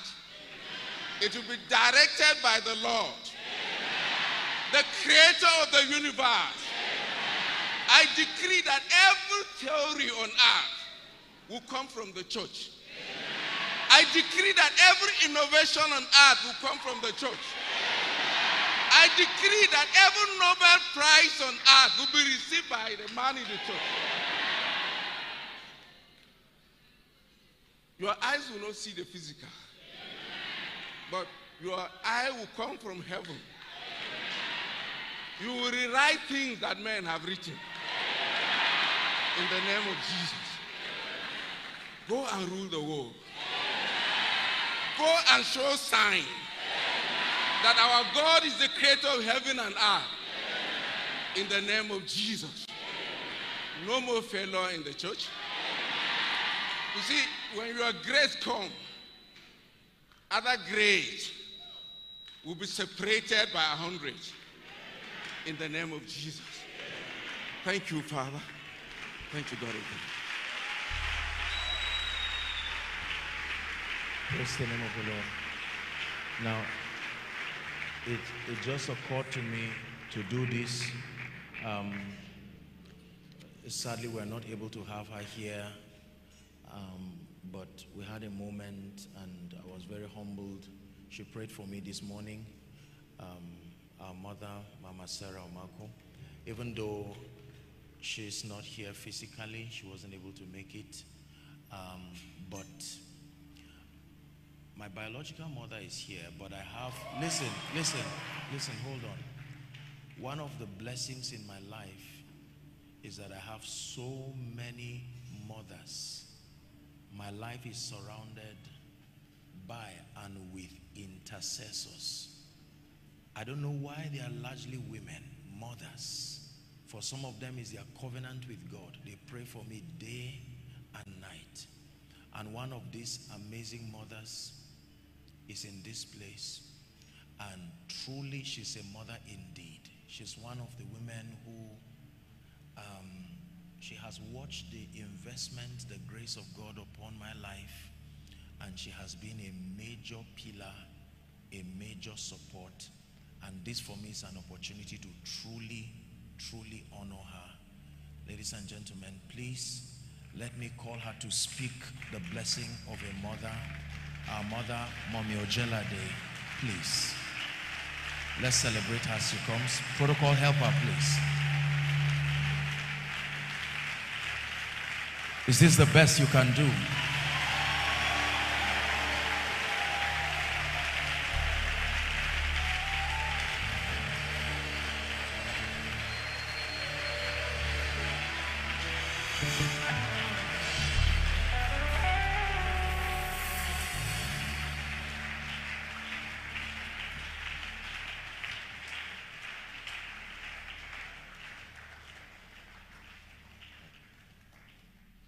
Praise the Lord. Praise Jesus. Lord, we just want to thank you. Most High God, we worship you. Our everlasting Father, first of all, we thank you for this gift in Apostle that you have given to us. We thank you, Most High God, that you chose him for this assignment. We thank you that you helped him to give himself to the Lord. Lord, we pray that you will keep him for us. Amen. We pray, Most High, that your anointing upon him will be multiplied. Amen. Father, we pray, just as so many graces has been released upon us tonight, Lord God Almighty, I pray, especially tonight on every woman, on every mother, on every lady, that the type of women that we read about in the Bible that did exploits for God, such graces will be released upon us all in the name of Jesus. Oh, we will stand to do great and mighty things for the Lord. The passion and the zeal of God will be made manifest upon our lives. Oh, we will seek no other person in our life. First of all, to live for God and to show forth his power in the name of Jesus. I decree tonight that the love of God will consume us. That the love of God will descend powerfully upon our lives. Oh, that the robe of righteousness will be seen in our lives. Wherever we go, Lord, people will see Christ in us. I pray, Lord God Almighty, that the vision you've given us tonight, we will be carriers to every area we go in Jesus' name. Oh Lord, we will not disappoint you. We will not fail you. We will not falter. We pray for all our men, the young men in our midst. They will be all that God expects them to be. They will be representative of God in their homes, in their schools, in their places of work, in the name of Jesus. I decree and declare that the Almighty God will make us shine for his glory. In every family, in every area where we walk, everywhere we are found, the light of God will come and shine forth in the name of Jesus. Nigeria will be turned around for God in Jesus' name. Oh, our God is a turnaround God. We will go out from this place and turn this nation around in the name of Jesus. And the power of God will be made manifest. Father, we thank you. Ancient of days, we adore. We thank you for the privilege of being your children. It's such an honor. We worship you, Lord, and we say thank you in the mighty name of Jesus. Amen. Amen. Hallelujah. Praise the name of the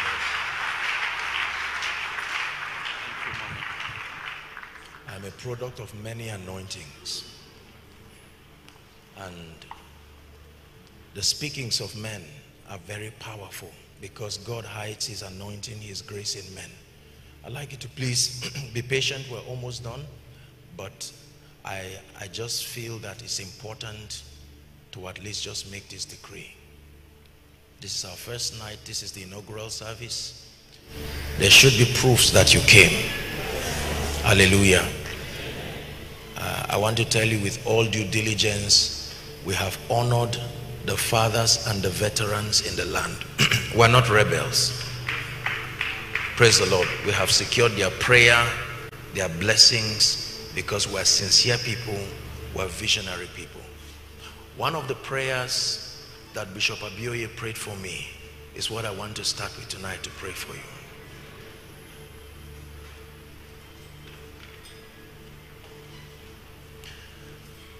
He said the grace that makes ease, that makes things happen easily. Please, you don't have to kneel. And I know he prayed from the depth of his heart. In the name that is above all names, that name Ebenezer, let it speak over your life.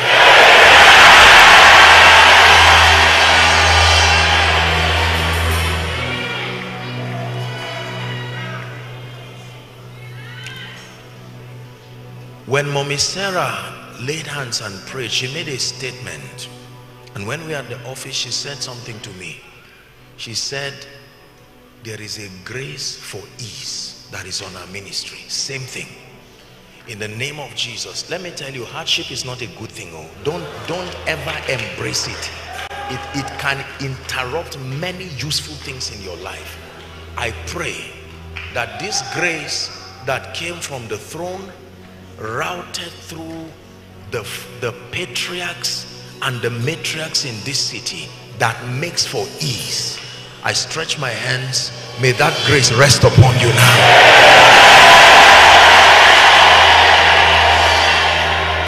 In the name of Jesus Christ.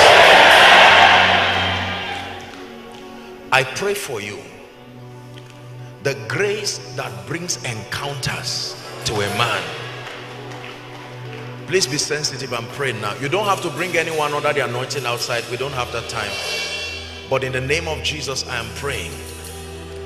There is a grace that draws men and really helps them to see an unfolding of deep things in the spirit. I release that grace upon you now.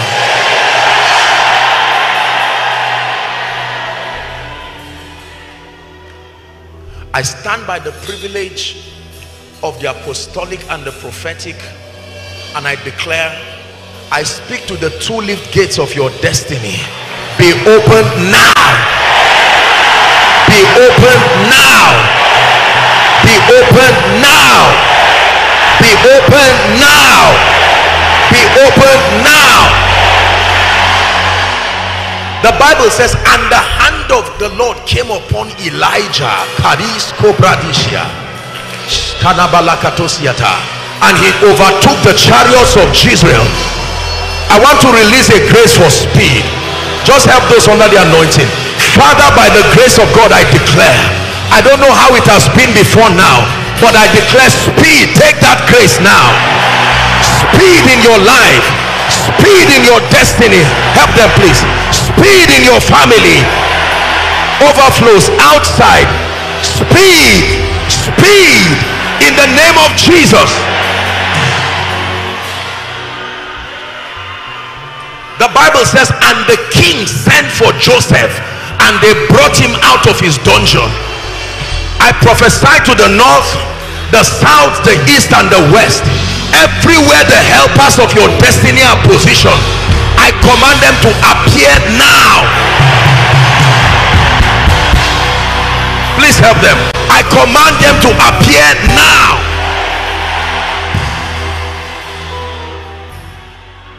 Because thou hast loved righteousness and hated iniquity. The Bible says, therefore God, even thy God, hath anointed you with an oil of gladness above your fellows. I decree and declare, the grace that distinguishes, may that grace rest mightily upon you.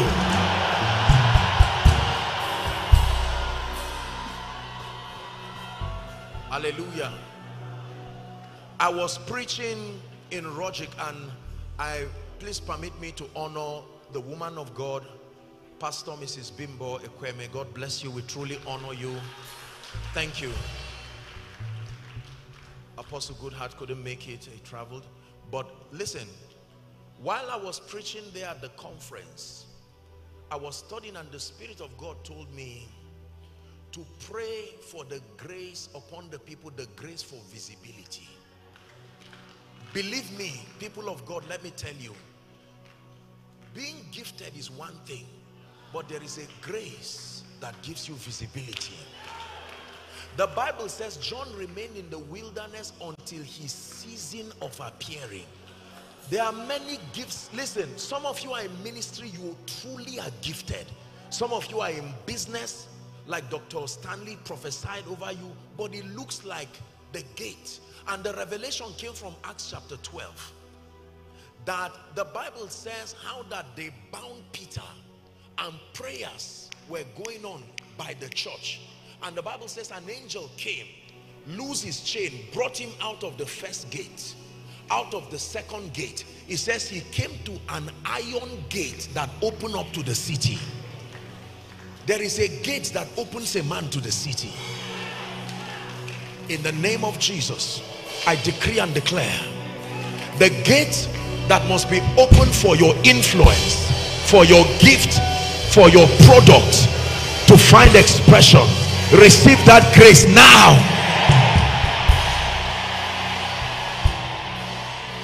Hallelujah. The Bible says certain men came to David in the cave of Adullam.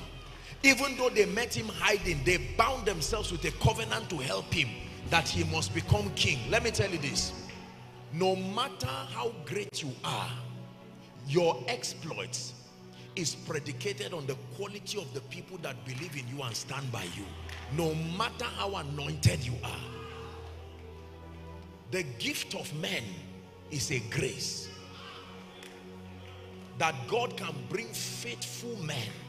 Faithful men. Father, where are the people who must show up over someone's destiny, someone's ministry?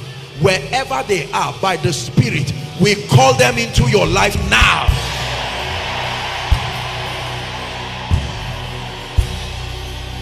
Hallelujah. Listen, it's one thing for people to believe you. Be conscious of what you are receiving. But it's another thing for people to stand up and bless you. The Bible says God restored the captivity of Job, Job 42 verse 10. And it says his friends came and everybody came with a bag of money. When Saul met Samuel, he said, on your way back you will find 3 men holding 2 loaves of bread. They will salute you and give it to you. There is a real grace for favor. Esther chapter 2 and verse 15. And Esther obtained favor in the sight of all them that looked upon her. Exodus 3:21, and I will give these people favor in the sight of the Egyptians. It shall come to pass that as you go, ye shall not go empty. I decree and declare the kind of favor required to accelerate your life. I declare, may that favor rest upon you.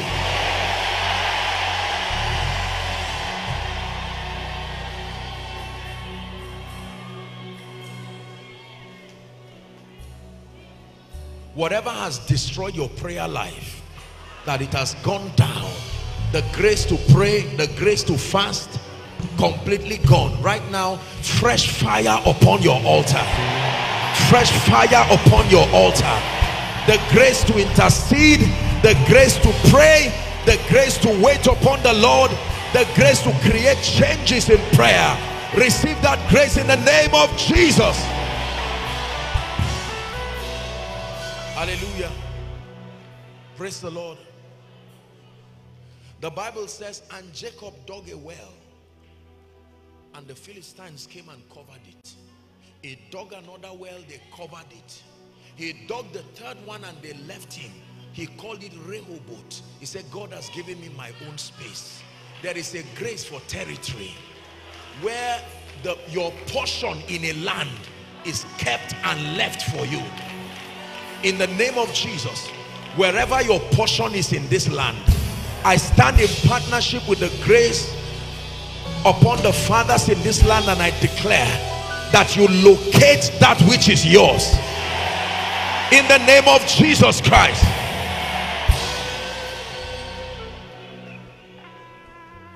Now, in the name of Jesus Christ,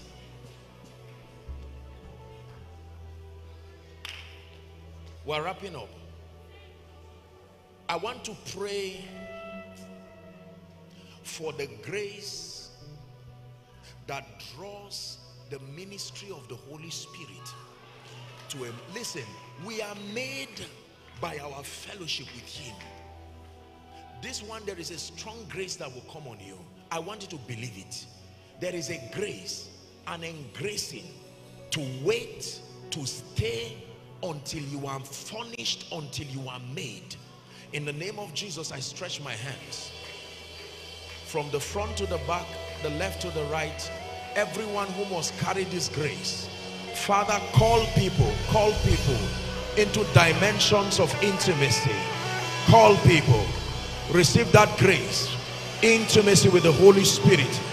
It's a fire that is resting on you. Receive that grace.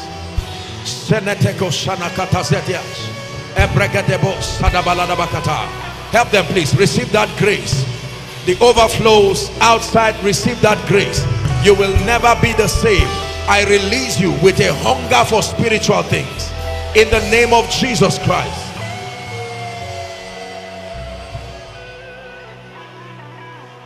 Hallelujah. Let me pray the last prayer point for tonight. There is the spirit of revelation. Access is a fellowship into the mystery. You are called. It's not just something you study. You are called into the fellowship of this mystery. And as much as the Lord has shown us mercy and helped us, I stretch my hands. There are people who must drink of that grace. I stretch my hands. Access to depths, revelations of the Spirit. Carry that grace now. Carry that grace in the name of Jesus. Carry that grace in the name of Jesus.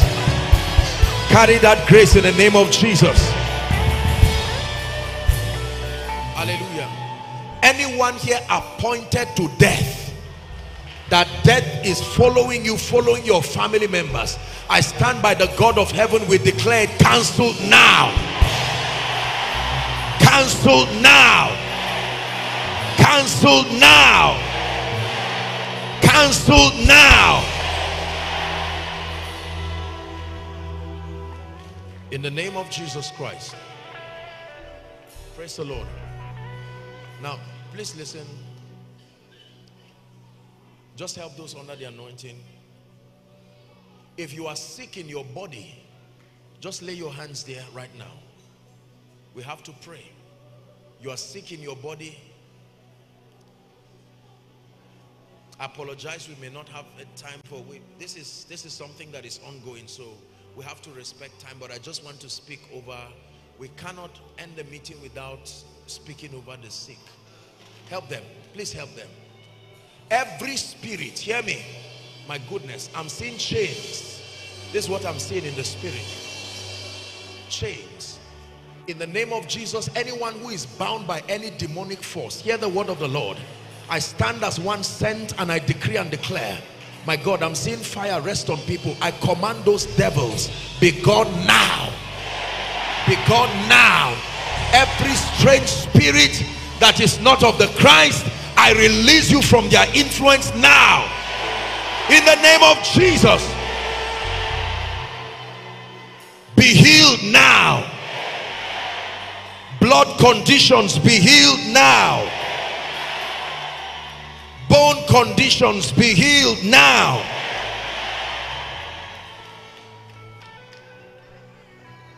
All kinds of abnormalities, be healed now.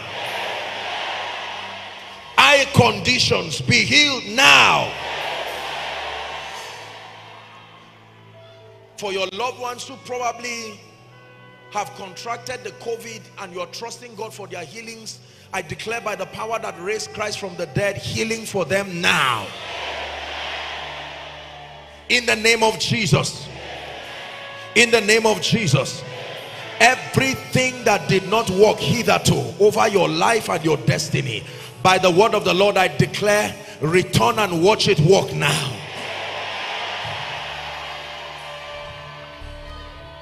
In the name of Jesus Christ. Amen and amen. Now, please, just keep standing. Two requests. You will find out that there is a form. There is a form that has been given.